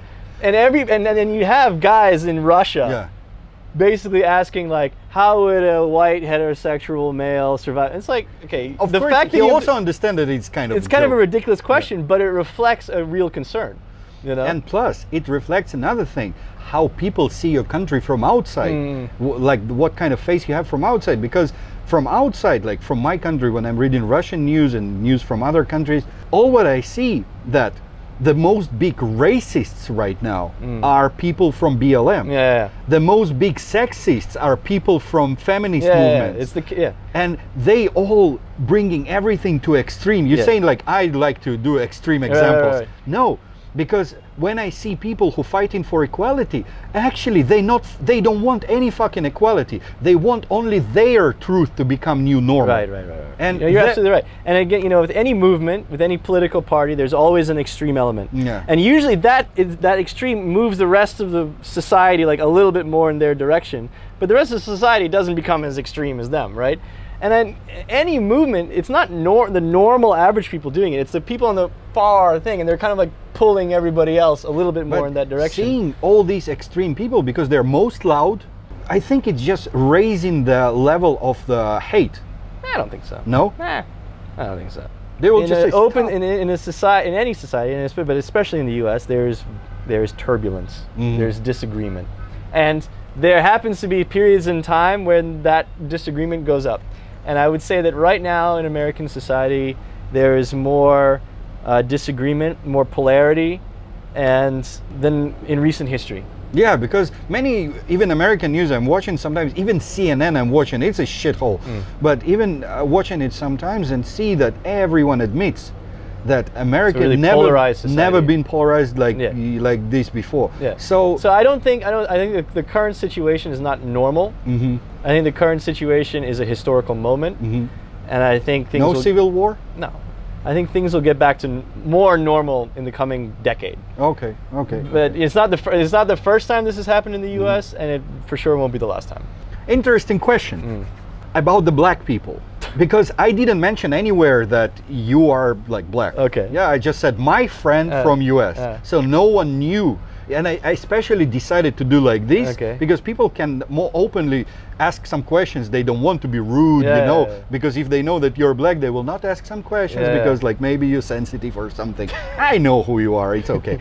So, African American, living in China, I know more Africans, black Africans, and few African Americans, including you. Right. Why you call yourself African Americans? Because except the skin color, you have nothing in common with those people. Like zero, literally fucking zero in common with those people. When I'm talking to like a black person from Africa, it's a person from one planet. When I'm talking with any American, I'm first talk to American, Asian American, black American, white American, doesn't matter. I first I see like American culture, and then after like all American like skin, I see already the color of your actual skin. Because American people spread America 24/7. Wherever they live. You can, like Russians, you can see them from far away. And Africans are completely different. Plus, Africa is not a country; it's a huge amount of countries that actually also. I think the answer is in your question. You know, you named African Americans, Asian Americans, white Americans. I mean, it's just a naming convention. Okay. It's just I mean, there is nothing anymore stands behind that. No, it's really just a naming. Yeah. Okay. Because all the black people they just came from Africa at some point, right? Caribbean. Yeah, but that's the thing. In the beginning, it was all from Africa, so okay. it's like a name. It just stuck, like African American. Okay. Yeah. Because why not call just make a new normal? Like we are living in a certain point where we creating new normal I think for actually everything. there is a movement to do that also to call it like Black Americans. Yeah, Black Americans. To stop making Black Americans black? like men. Right, that's the thing. There's like a movement now to like make Black Americans like more politically correct than African Americans. And that was another question. Because like you just said, they're like, well, black people come from the Caribbean and all this stuff. I don't know. It's just a naming. And it's another one of those things I don't really spend a lot of time thinking about because you just grow up with it and you're like, you're African American. It's like the name for black. That's like the politically correct name for black people, right? Let's talk about the color. Okay. The question was, it's from there, where is this border between white and non-white? Because there is a lot of black people who have whiter skin than me. They're just face shaped like African. And this is actually a unique thing to the U.S. I think. Like in the U.S., we generally say like if you're like just part something, you're that thing. You know, like so if you're half black, half white, you're black. Okay. You know. So if you have a drop of something non-whiteness inside, and it shows that you're that thing. Yeah, you know? okay. And I don't know why. Again, I don't know why that is, but it's just kind of like. And there is another thing, like also people ask, and we slowly come to the last part of our conversation, to Russia. Okay. As a tech guy, what's your opinion? What's gonna be like next iPhone? I mean, next big thing, like next big invention, next big product. Ooh, that's a big one. And the reason it's difficult is because I don't think anyone can accurately predict a specific product. You can just maybe technology, right? You can just look at what the trends are and what the waves are, right? And now there's a huge amount of discussion about artificial intelligence, right? And I think a lot of it is overblown. Okay. In terms of people getting scared about AI taking over, because actually AI really is not that smart. What makes AI amazing is its ability to help us automate repetitive work. Okay, yeah. And kind of like mid-level management work that people do, like shuffling around Excels and stuff. AI is amazing as it is now. It's not, I mean, look at AI self-driving cars, they suck, right? So AI right now, its challenge, its difficulty is its inability to match human judgment when you have unpredictable situations. Yep. Okay, but where AI is awesome is pattern recognition. Okay, yes. So AI can learn from vast amounts of data and recognize patterns and then apply that pattern recognition to new data, right? So if it sees a certain amount of like, you know, if it can find a signal in the noise, it can find that signal over and over and over again, which is something that a lot of human mid-level management paper pushing work involves. Okay. Just learning from the past and applying it to when you get new data. So get ready for the next wave of people who losing their jobs. I think for sure AI is going to automate a lot of people's jobs. And people, when they think about that, they think about robots in factories. But I think actually it's going to automate a lot of white collar, just office jobs. A lot of repetitive stuff. I found one more question about the coronavirus. And actually that's like serious question without jokes. What do you think about the nearest future and like all the travel restrictions and everything when we have a little bit more freedom? In and out of China? Like for us in China and in general, like for me it's important about China and in general, of course. Yeah, I think in general pretty soon actually. I think between, like I'll put it this way, between Europe, US, even Russia, like I think travel restrictions will be lifted like later this year. Okay. It's just a matter of like how many people get vaccinated. Right? Our golden cage when open? Not till next year for sure. I think another year. Another year. Yeah. Okay. I think China, the issue is just math. China issue is paranoia. No. Government's paranoia. No, but yeah, for a reason though. Yeah, of course. Because they have zero immunity here, right? So if you look at Russia, if you look at the US, there is large percentage of the population that was infected and is therefore immune. And then you have an increasing percentage of your population that's getting vaccinated. And the same in Europe, right? So you generally are approaching herd immunity, right? Even with all these other variants running around. In China, there's zero herd immunity, and their vaccine's 60% effective. So even if you vaccinated everyone tomorrow and opened your borders, 40% of your population is going to have an issue. It's susceptible, right? But let's say to the people, should they vaccinate or no? The audience? The audience. I would say the evidence strongly suggests that you should get vaccinated. Please go. We want borders to be open. I want to travel. No, not just because we want the borders to be open, just because I believe that in general the vaccines are safe. Interrupt you for one stupid question. People asking you. One subscriber, he was in US, and he tried cookies with raisins and chocolate. And chocolate? Like, yes. Okay. And they were super yummy. But he always see memes where someone mentioned that raisin cookies is a super shit. Like people like joking about like you eating cookie, you thinking it's with chocolate, but then you bite it and it's with raisin and like fuck that shit and throwing it away. Why? What's wrong? What's happened in US with a cookie with raisins? Raisin cookies. Yes. I have no idea. Really? I've never heard anything bad about it. I love oatmeal raisin cookies. Are really good. Yeah, that's like oatmeal raisin cookies. I don't know any memes. Like you know way more about memes than I do. Okay. I haven't seen any memes about oatmeal raisin cookies being because he said that I also don't know because that's why I asked you a question. Maybe it was from cartoon or from some childhood thing. Before we move to Russia completely, I have like few random questions that I found like in comments under my video. And people ask, America always since like 90s, especially for us, for Russians who grew up in 90s, it was a kind of like land of the dream, land of possibilities. Is it like this right now? Is it like a land of freedom, a land of American dream, land of possibilities, or not anymore? For you personally? For me personally, absolutely it is.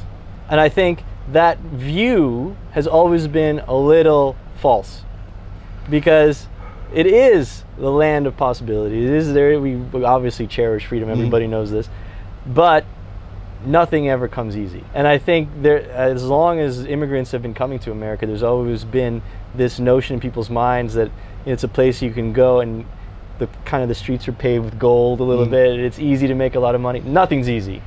America is one of the most competitive societies in the world. The economy is open and dynamic, and that it is possible to start a company, do a business, do something different, make yourself the best at something. It's absolutely possible to make a lot of money. It's not easy. One more random question. Why Americans love everything huge? gallons of milk, huge cars, like big size everything. Why? Bigger is better, bro. Bigger is better. Bigger is better. I mean, that's just, what else do you want? I mean, how could that be a wrong statement? If you could tell me, like, if I could have it this size or if I can have more, why wouldn't I just have more? Like, you have a point. You have a point. Give me a cookie this big or give me a cookie this big, like, I'll take the bigger cookie. Like, this isn't like rocket science. There's not some like deep, you know, psychological meaning behind this. It's like bigger is better. It's like a bigger cookie is better than a smaller cookie. A bigger glass is better than, like, a bigger French fries is better than small. Privacy.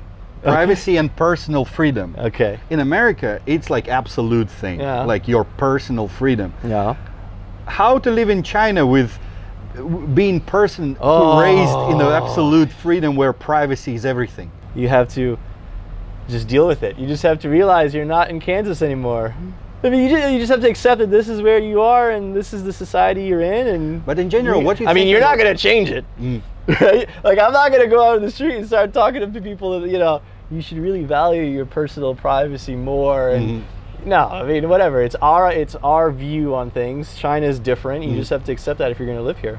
What do you think about all these Big Brother things? About the cameras, about the Face ID, everywhere. Okay, so if the question is, who is better at surveillance? Who's the leader in surveillance, digital surveillance? I would say the U.S. by far. I would say who's good at hiding the fact that the leader in digital surveillance? I would say also the U.S. Because there's such pushback from people. Like, people don't want to be surveilled, right? In China, like, people don't really care that much. So the government can be pretty overt about it. The government can make it really obvious that they're tracking you. I saw the underpass. Yeah, all the cameras, right? I counted. It's an underpass under fucking like 4 ways road. Right. It's 100 meter long. Yeah. And I counted there 27 cameras. Right. Yeah, I was saying in China, I think the government isn't really trying to hide the fact that they're tracking or surveilling their population. In fact, they want to make sure you know that you're being watched. Whereas in the US, because of like strong feelings in the population that they should have their privacy and security and not be spied upon, the government has to be really discreet about how it collects data. But where you feel more safe, more secure, here or back in US? Oh, that's a really tough question, because I don't feel unsafe anywhere, really. I don't feel like I have a reason to feel not safe. Okay, late night in the middle of the city, you're a bit tipsy. Oh, you mean in terms of like violence or crime? Oh, China's very safe. China's definitely safer than the US, by far. That's easy. Okay. Many people want to move to US. And how nowadays people thinking about the immigrants and people who just newly moved from another country where they live in their neighborhood and then hear some like foreign accent or something? What's the basic reaction? I think America now is more welcoming than ever before.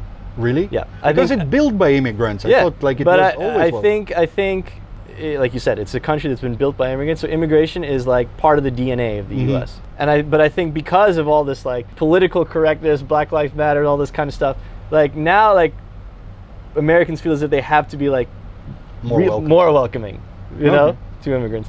And of course, there's a segment of the population, like really like kind of like old white conservative guys who don't like immigrants. I mean, that always existed. Okay. That's always existed.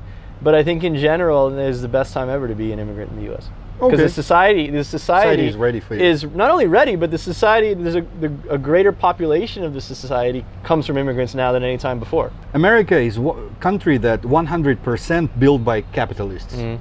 Why it's slowly becoming USSR, socialist country, all these social ideas become more and more popular. Why it's happening right now? And like, not just you, I mean you in general, people afraid that you will make the full circle from like full capitalism, like reflect with absolutely full socialism. Okay, so for the first question, why socialist ideas are becoming more popular in mainstream political culture, I would say it's because of growing inequality in the US. The richer have become richer, the poor have become poor relative to each other. Am I afraid that it's going to be full circle? No, because this has happened many times before in American history. It happens anytime that there's growing inequality. So, you know, lead up to in the 1920s, the rich got really rich, poor got really poor, and there was just growing movement for socialist ideas. Actually, the US did enact more socialist ideas like after World War II and stuff like that. Eventually, you kind of return to a more capitalist outlook. And I think nothing ever stays in a straight line. There's always ups and downs, right? But the average always kind of hangs out. And I feel like now we're at a point because of, I think it all has it stems from like the financial crisis back in 2008, is that people lost a lot. The economy tanked. And even though the economy on paper has recovered, it's been a very unequal recovery. And now, this point in American history, there's more equality than ever before. And there's more people working their asses off and still feeling poor. And when that happens, obviously socialist ideas become really popular, right? But it will never become like no new Lenin, no new Stalin, something like this. I would find that extremely unlikely, because I think the other part of American DNA outside of socialist ideas is this idea of individual freedom. Okay. And I think it's impossible to go fully socialist without curtailing people's individual freedoms. And I think once your economic policies start messing around with people's life and how they can live their life, it's a step too far. Life in US in one phrase.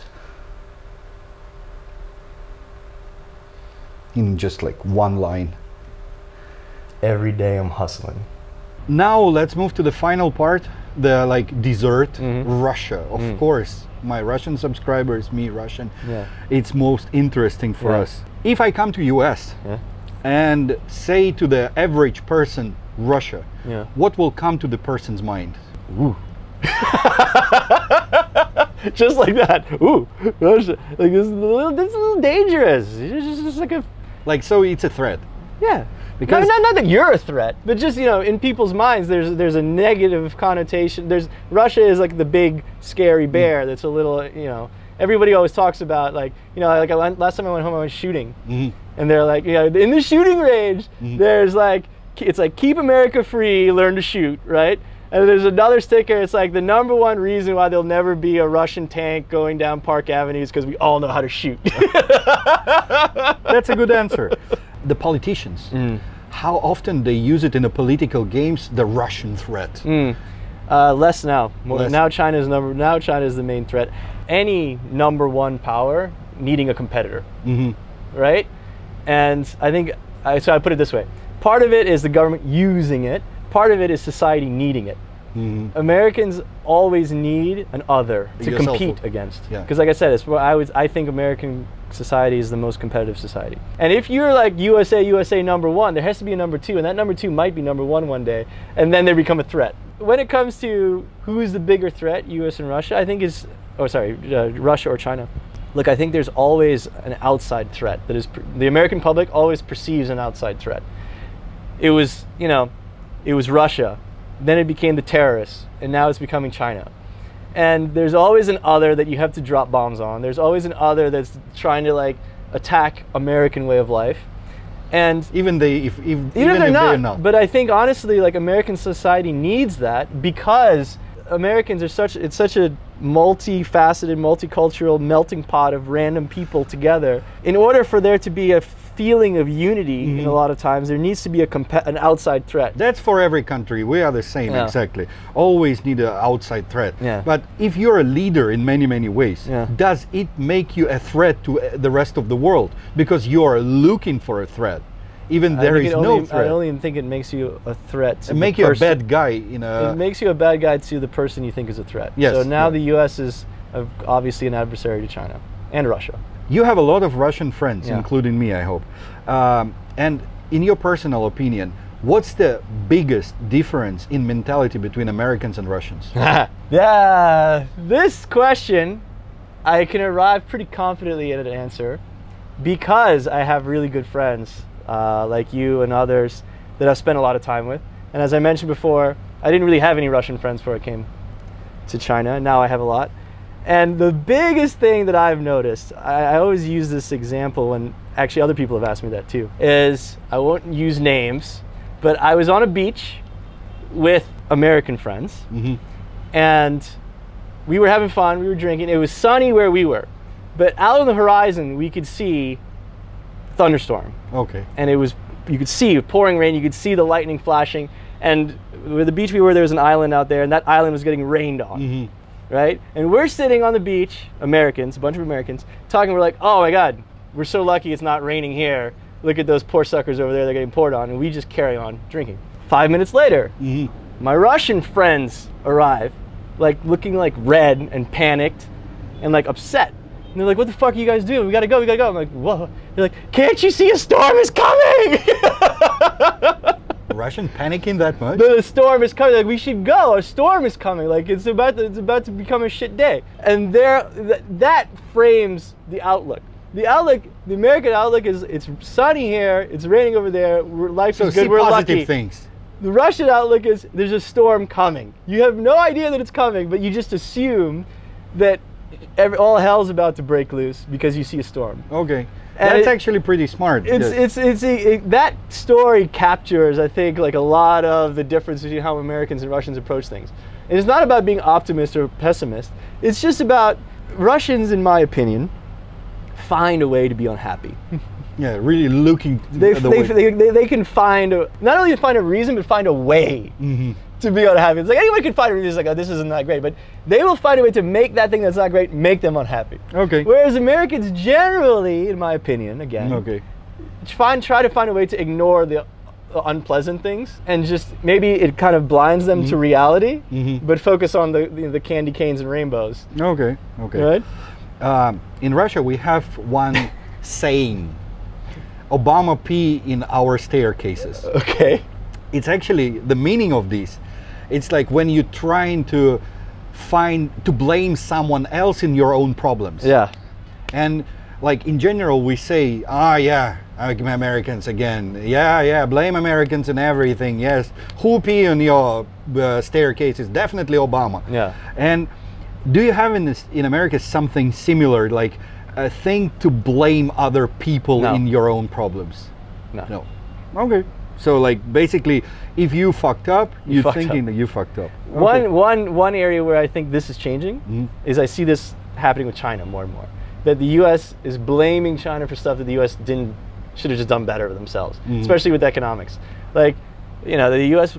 complained that China's out competing or not competing fairly, which is true. There's a lot of areas where China isn't being fair, but there's also a lot of areas where the U.S. just dropped the ball. And I think, especially with economic arguments, there are a lot of times when the U.S. is blaming China for things that actually the U.S. just should have been better at foreseeing. And now that we're trying to catch up. A big question. This question is very short, but actually a very big thing. What's going to happen between Russia and America relationships as a countries in like next decade or couple decades? Depends on Russia. The future of the Russia-US relationship depends a lot on what happens after Putin. The whispers in DC is that, in general, the US wants to pursue a more friendly relationship with Russia so that it can focus its attention on China. Okay. It does make sense, actually. And I think the US also does not want, or wants to become like a wedge, or doesn't want relationships between Russia and China to remain too warm for too long. Because the biggest threat would be a really close relationship between Russia and China. Chinese money and Russian resources. Resources, yes. Yeah. Chinese capital, Chinese population, Chinese human capital, monetary capital, Russian resources aligned 100% against the US or the West would be disastrous. In the long run, I think the US is hoping to eventually kind of reach at least, and I think honestly, this was the big driver between the summit between Biden and Putin. I think the whole idea behind it was for Biden to kind of lay down his red lines or whatever, just be like, put a box and just say, don't come out of this box and we won't fuck with you, don't fuck with us, so that the US can focus on China. And I think the hope is that Russia starts to realize eventually that it's better to deal with the devil you know than the devil you don't. Okay. And be closer to the West than closer to China. Because any relationship between Russia and China, it's essentially going to end with Russia being like China's little brother. And that's something that I think most Russians wouldn't want, or Russian society wouldn't want, but it's just the reality of the economic situation and the situation on the ground, is that any kind of military or economic partnership, Russia's going to be the second power. China's going to have I mean, right now, Russian technology, military technology is generally better than China's, but that's rapidly, they've basically copied everything already. They've already copied an aircraft carrier and made another one. So it's rapidly becoming the case that China's having a much more powerful military than Russia, already a much bigger economy. And any kind of relationships, Russia would be the junior partner. So it's better to be kind of the scary Russian bear partner with the West than being China's bitch, little basically. Yeah, little panda. Yeah. Yeah. So what should happen in Russian and American relationships in a short term? And is it possible to turn, like, to swipe all the bullshit what's happened in the last like 10 years or something? Can anything happen, like, to bring relationships to way better quality level? Oh, I think if anything, the history between Russia and the US shows that it's really possible for the relationship to change quickly. I think the history between the two countries shows that, right? Even through the Cold War, there were big ups and downs, right? And even after, and obviously after the Cold War, you know, the relationship changed completely. And okay, the last 10, 20 years, it's changed a lot again. But I think it's absolutely possible for the relationship to warm very quickly, you know? How different is life in US compare movies and real life? American movies, I mean. I don't know. It depends on the movie, right? But I think, like, I don't know. I think the vast majority of people who watch a lot of American TV shows and movies have a pretty good understanding of life in the US. Okay. You know, if you watch a summer blockbuster action movie, of course it's like, yeah. You know, it's not quite hard watching Avengers. Right. If you watch Avengers, it's not a real window into American life. But I think if you watch a lot of TV, especially, you know, TV shows, I think TV shows give you a good window into the good and bad things in the US, you know. I think actually, you know, US pop culture is always a reflection of what's happening in the US at that moment. Yeah, especially all the black-watched TV shows right now on Netflix. Okay, 3 questions. What will be with US after 10 years? I'll tell you what I guess the most probable outcome, as opposed to what I want to have happen. The most probable outcome is the US, 10 years from now, GDP-wise is number 2 behind China. And the US is a lot more closely connected to Europe, because I think there will be a complete understanding that if the US wants to compete with China one-on-one, it's a really dangerous game to play. And the best way to compete with China is to build a coalition of Western democracies, and hopefully including one day Russia. Okay. So I think economically the US will be doing fine. I think US society will be fine. And but I definitely think that GDP-wise, that number will be smaller than China's. Okay. Unless some massive like economic catastrophe happens in China. China after 10 years. The last, everyone talks about this amazing China miracle and how great the government was at growing the economy and all this stuff. I give them maximum props, okay? Like, I'm the first one to say that government did a great job. I'm the first one to say that, yeah, it's amazing, the absolute creation of wealth and how quickly the economy has grown. And I mean, it's one of the reasons we live here. It's awesome to be here now, right? It's like amazing time to be in China. But it's also, there is always a but. But it's also really easy to swim far when you're swimming with the current. It's an indisputable fact that in the late 90s, early 2000s, the US and the Western world in general decided that they wanted China to grow. The US basically let China into the WTO, and the US pursued a pro-China growth policy. Because the idea was China grows, China becomes rich, China becomes a democracy, and China joins Team USA. This was the thinking. This has turned out not to be accurate as of right now, right? And now, instead of actively trying to promote China's growth, the US is actually trying to rein in China's growth. And so it's a lot harder to swim against the current. And the current has changed for China over the past few years, where the rest of the world is not cheering for China to grow and basically just giving China capital, giving China technology, and giving China open access to their markets. That's done now. China now has to fight for access. China has to fight for its technological supremacy. And China has to fight a lot of trade barriers going up against it.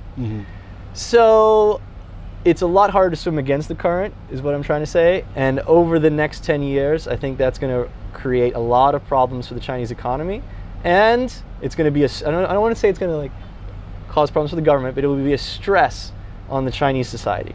Okay. Russia after 10 years.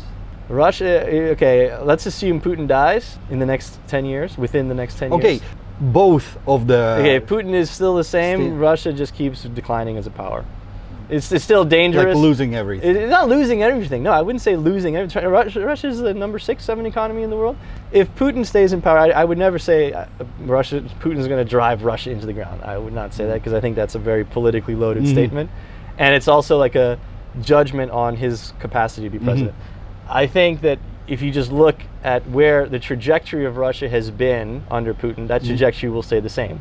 And that trajectory is a lot of spending on the military, a lot of positioning itself on the world stage as a power player, while at the same time the economy just doesn't grow and just shrinks and falls behind other powers in relative terms.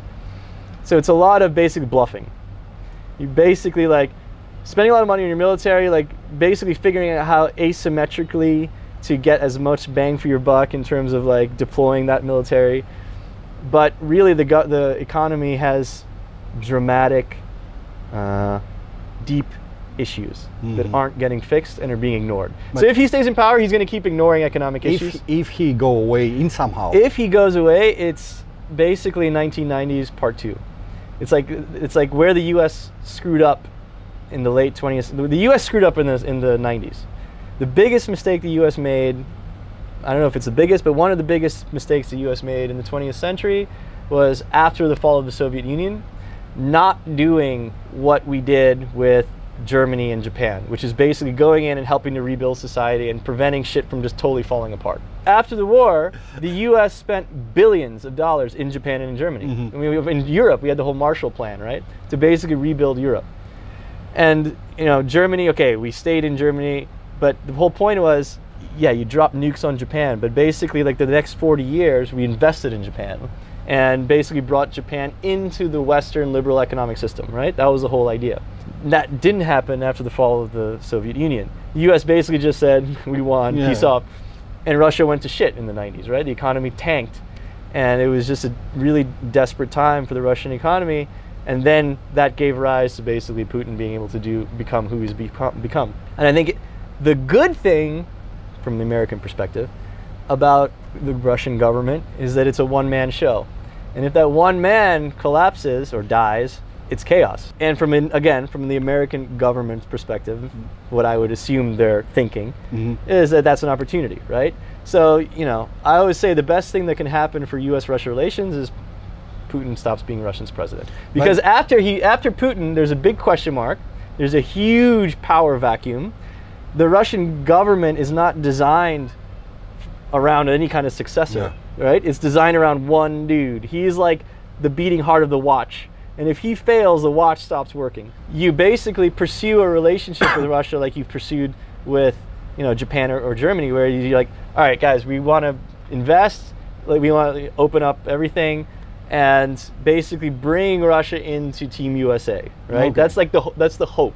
So I would say, if you ask me in 10 years, the best possible outcome between the U.S. and Russia would be Putin going away, one way or the other, and the U.S. and Russia, there being a power vacuum that the U.S. is able to basically like use to pursue better relationship. Okay, because that's the point. Like, that's one of the biggest fears in Russia, that he will go away. That's why people keep re-electing him. No matter what people talking about, like fake elections, 90% of my friends, okay, not 90, like 80% of my friends, if you will ask them, like, if tomorrow is election, like who you will elect, they will elect Putin again. So people re-electing him again and again and again, just because they raised the 90s when we were alone and there was no money, nothing, and there was an absolute chaos, and people just afraid to come back to that chaos. But the longer that goes on, the worse it's going to be after he dies. He's going to die eventually. Anyway, you know, right? And there's going to be a time where Russia has to ask itself what comes next.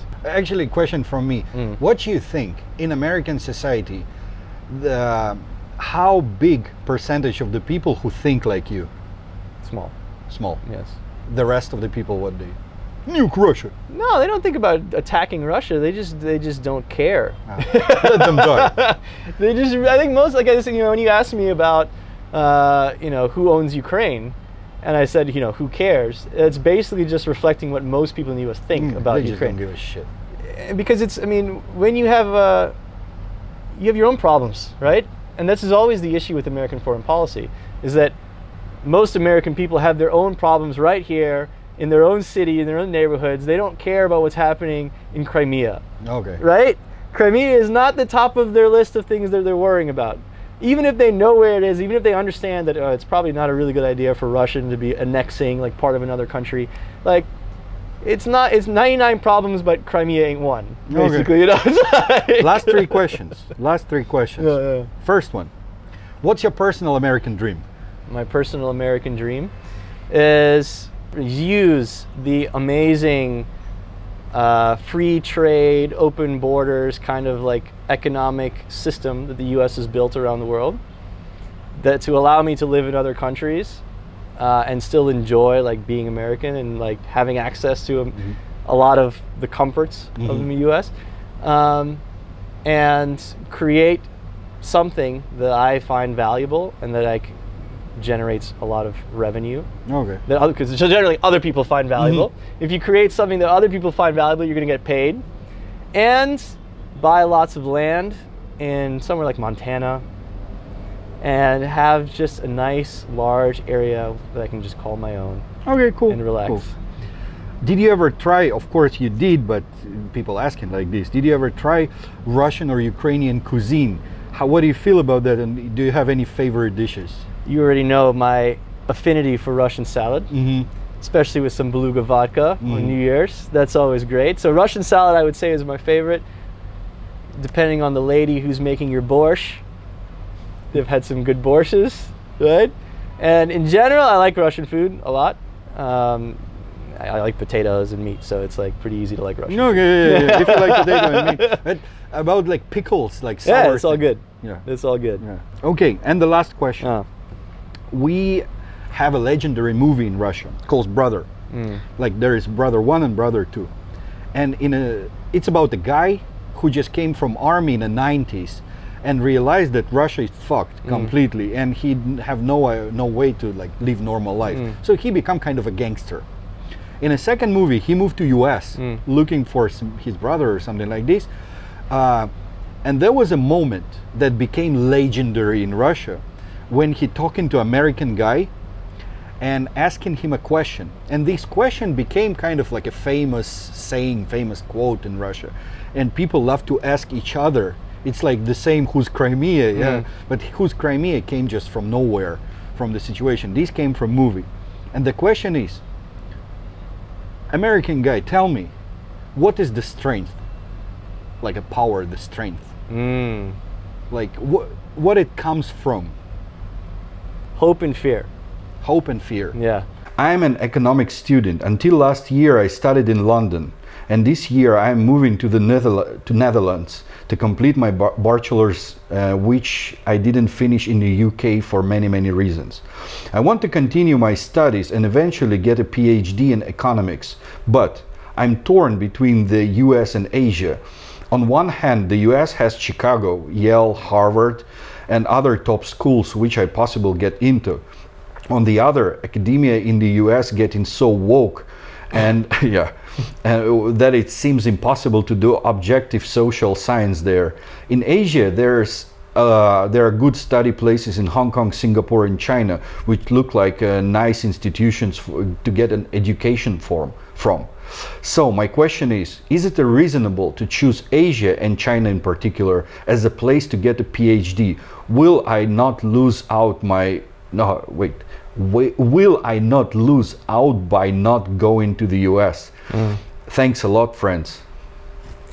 So basically he's asking, would it be better to get a PhD in econ in US or China? Basically, yes. Like I would say hands down the US. US. Yeah. And I give you a couple. Okay, versus China. Right? Okay. A couple of reasons. A couple of reasons. They're pretty clear. He talked about a woke education system. Yeah. And okay, that's open to interpretation, right?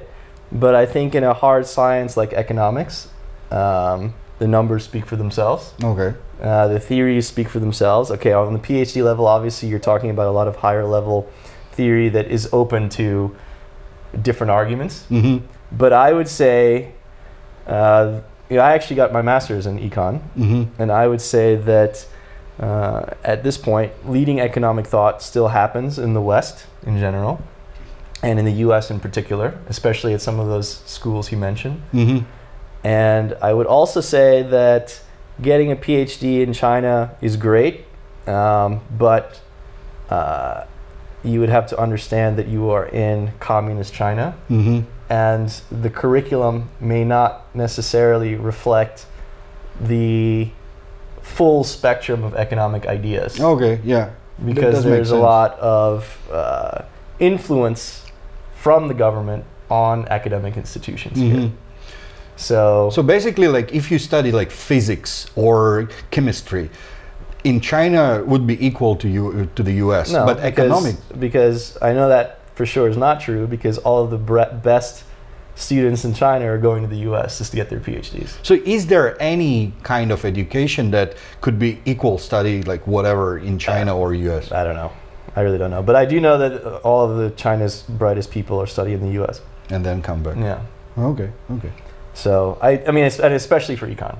You know, I think econ is one of those things that, you know, you can make the argument, would American schools overly emphasize kind of our Western liberal economic mindset as being like the right one?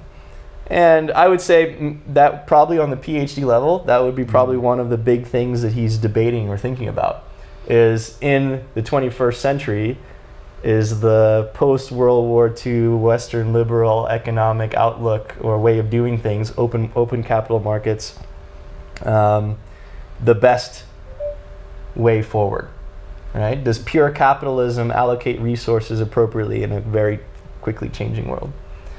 And there's a lot of debate about that now, right? You know, pure capitalism in a lot of ways sometimes doesn't allocate resources, especially in terms of society, doesn't always allocate resources in an equitable way, and that can yield suboptimal results. And I think there's a lot of thought in China that, you know, I think, what do they call it? Capitalism with Chinese characteristics. Yeah, right? Something like that. That is a more optimal way of managing your economy, right? So I think that if you were to study here in China, that would be emphasized a lot more, the Chinese view on allocating resources for your country. I still have one more thing for you. Look in any of these cameras, and there is thousands of Russian people, like, around the world, Russian-speaking people, like Ukrainians, Belarusian, whatever, who will watch this video. And as an American person who have a lot of Russian friends who live in China, it's not an obvious situation, you know? Plus you're well-educated, plus you're a person of color, you have like a lot of things, you're a complex person. Do you have something to say to Russian people, advice, or just a thing, like what's come to your mind when people asking you, just say to my Russian subscribers something from your heart in any kind of topic, whatever you want to say? You know, I would say this whole exercise is kind of funny because of the questions that come up. You know, some of the questions I think are very surface level questions, some are a little silly questions. Some are asking about like fringe issues, like transgender stuff and all this. The number one thing I think that I would want to just share based on my experience with my Russian friends and just traveling in general, it's actually really amazing how similar we are. You know, the point of this video is to give people the chance to ask questions because they think that Americans are so different and they're curious about it.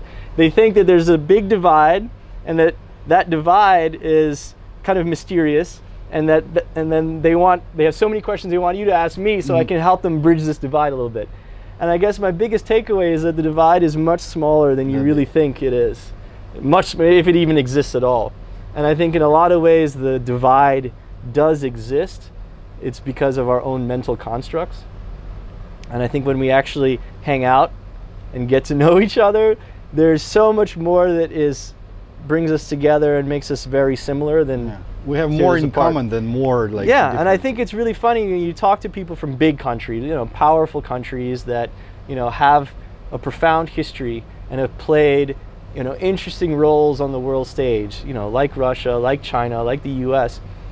The people in these countries actually are shockingly similar, because these countries became great powers because their people generally share similar attributes in terms of being competitive, in terms of being curious, in terms of wanting to always push the envelope, you know, always in terms of wanting to compete with each other. You know, you look at the space race, right? Like, you know, we fought each other to get to the moon, you know, now we're fighting China to get to Mars. It's like we call each other different, and we think of each other as being completely different people. We're on the same boat. We're just all competitive, and we all want to be number one in some way. And we all think of ourselves as exceptional. And we all think of the other as exceptional in good ways and bad ways as well.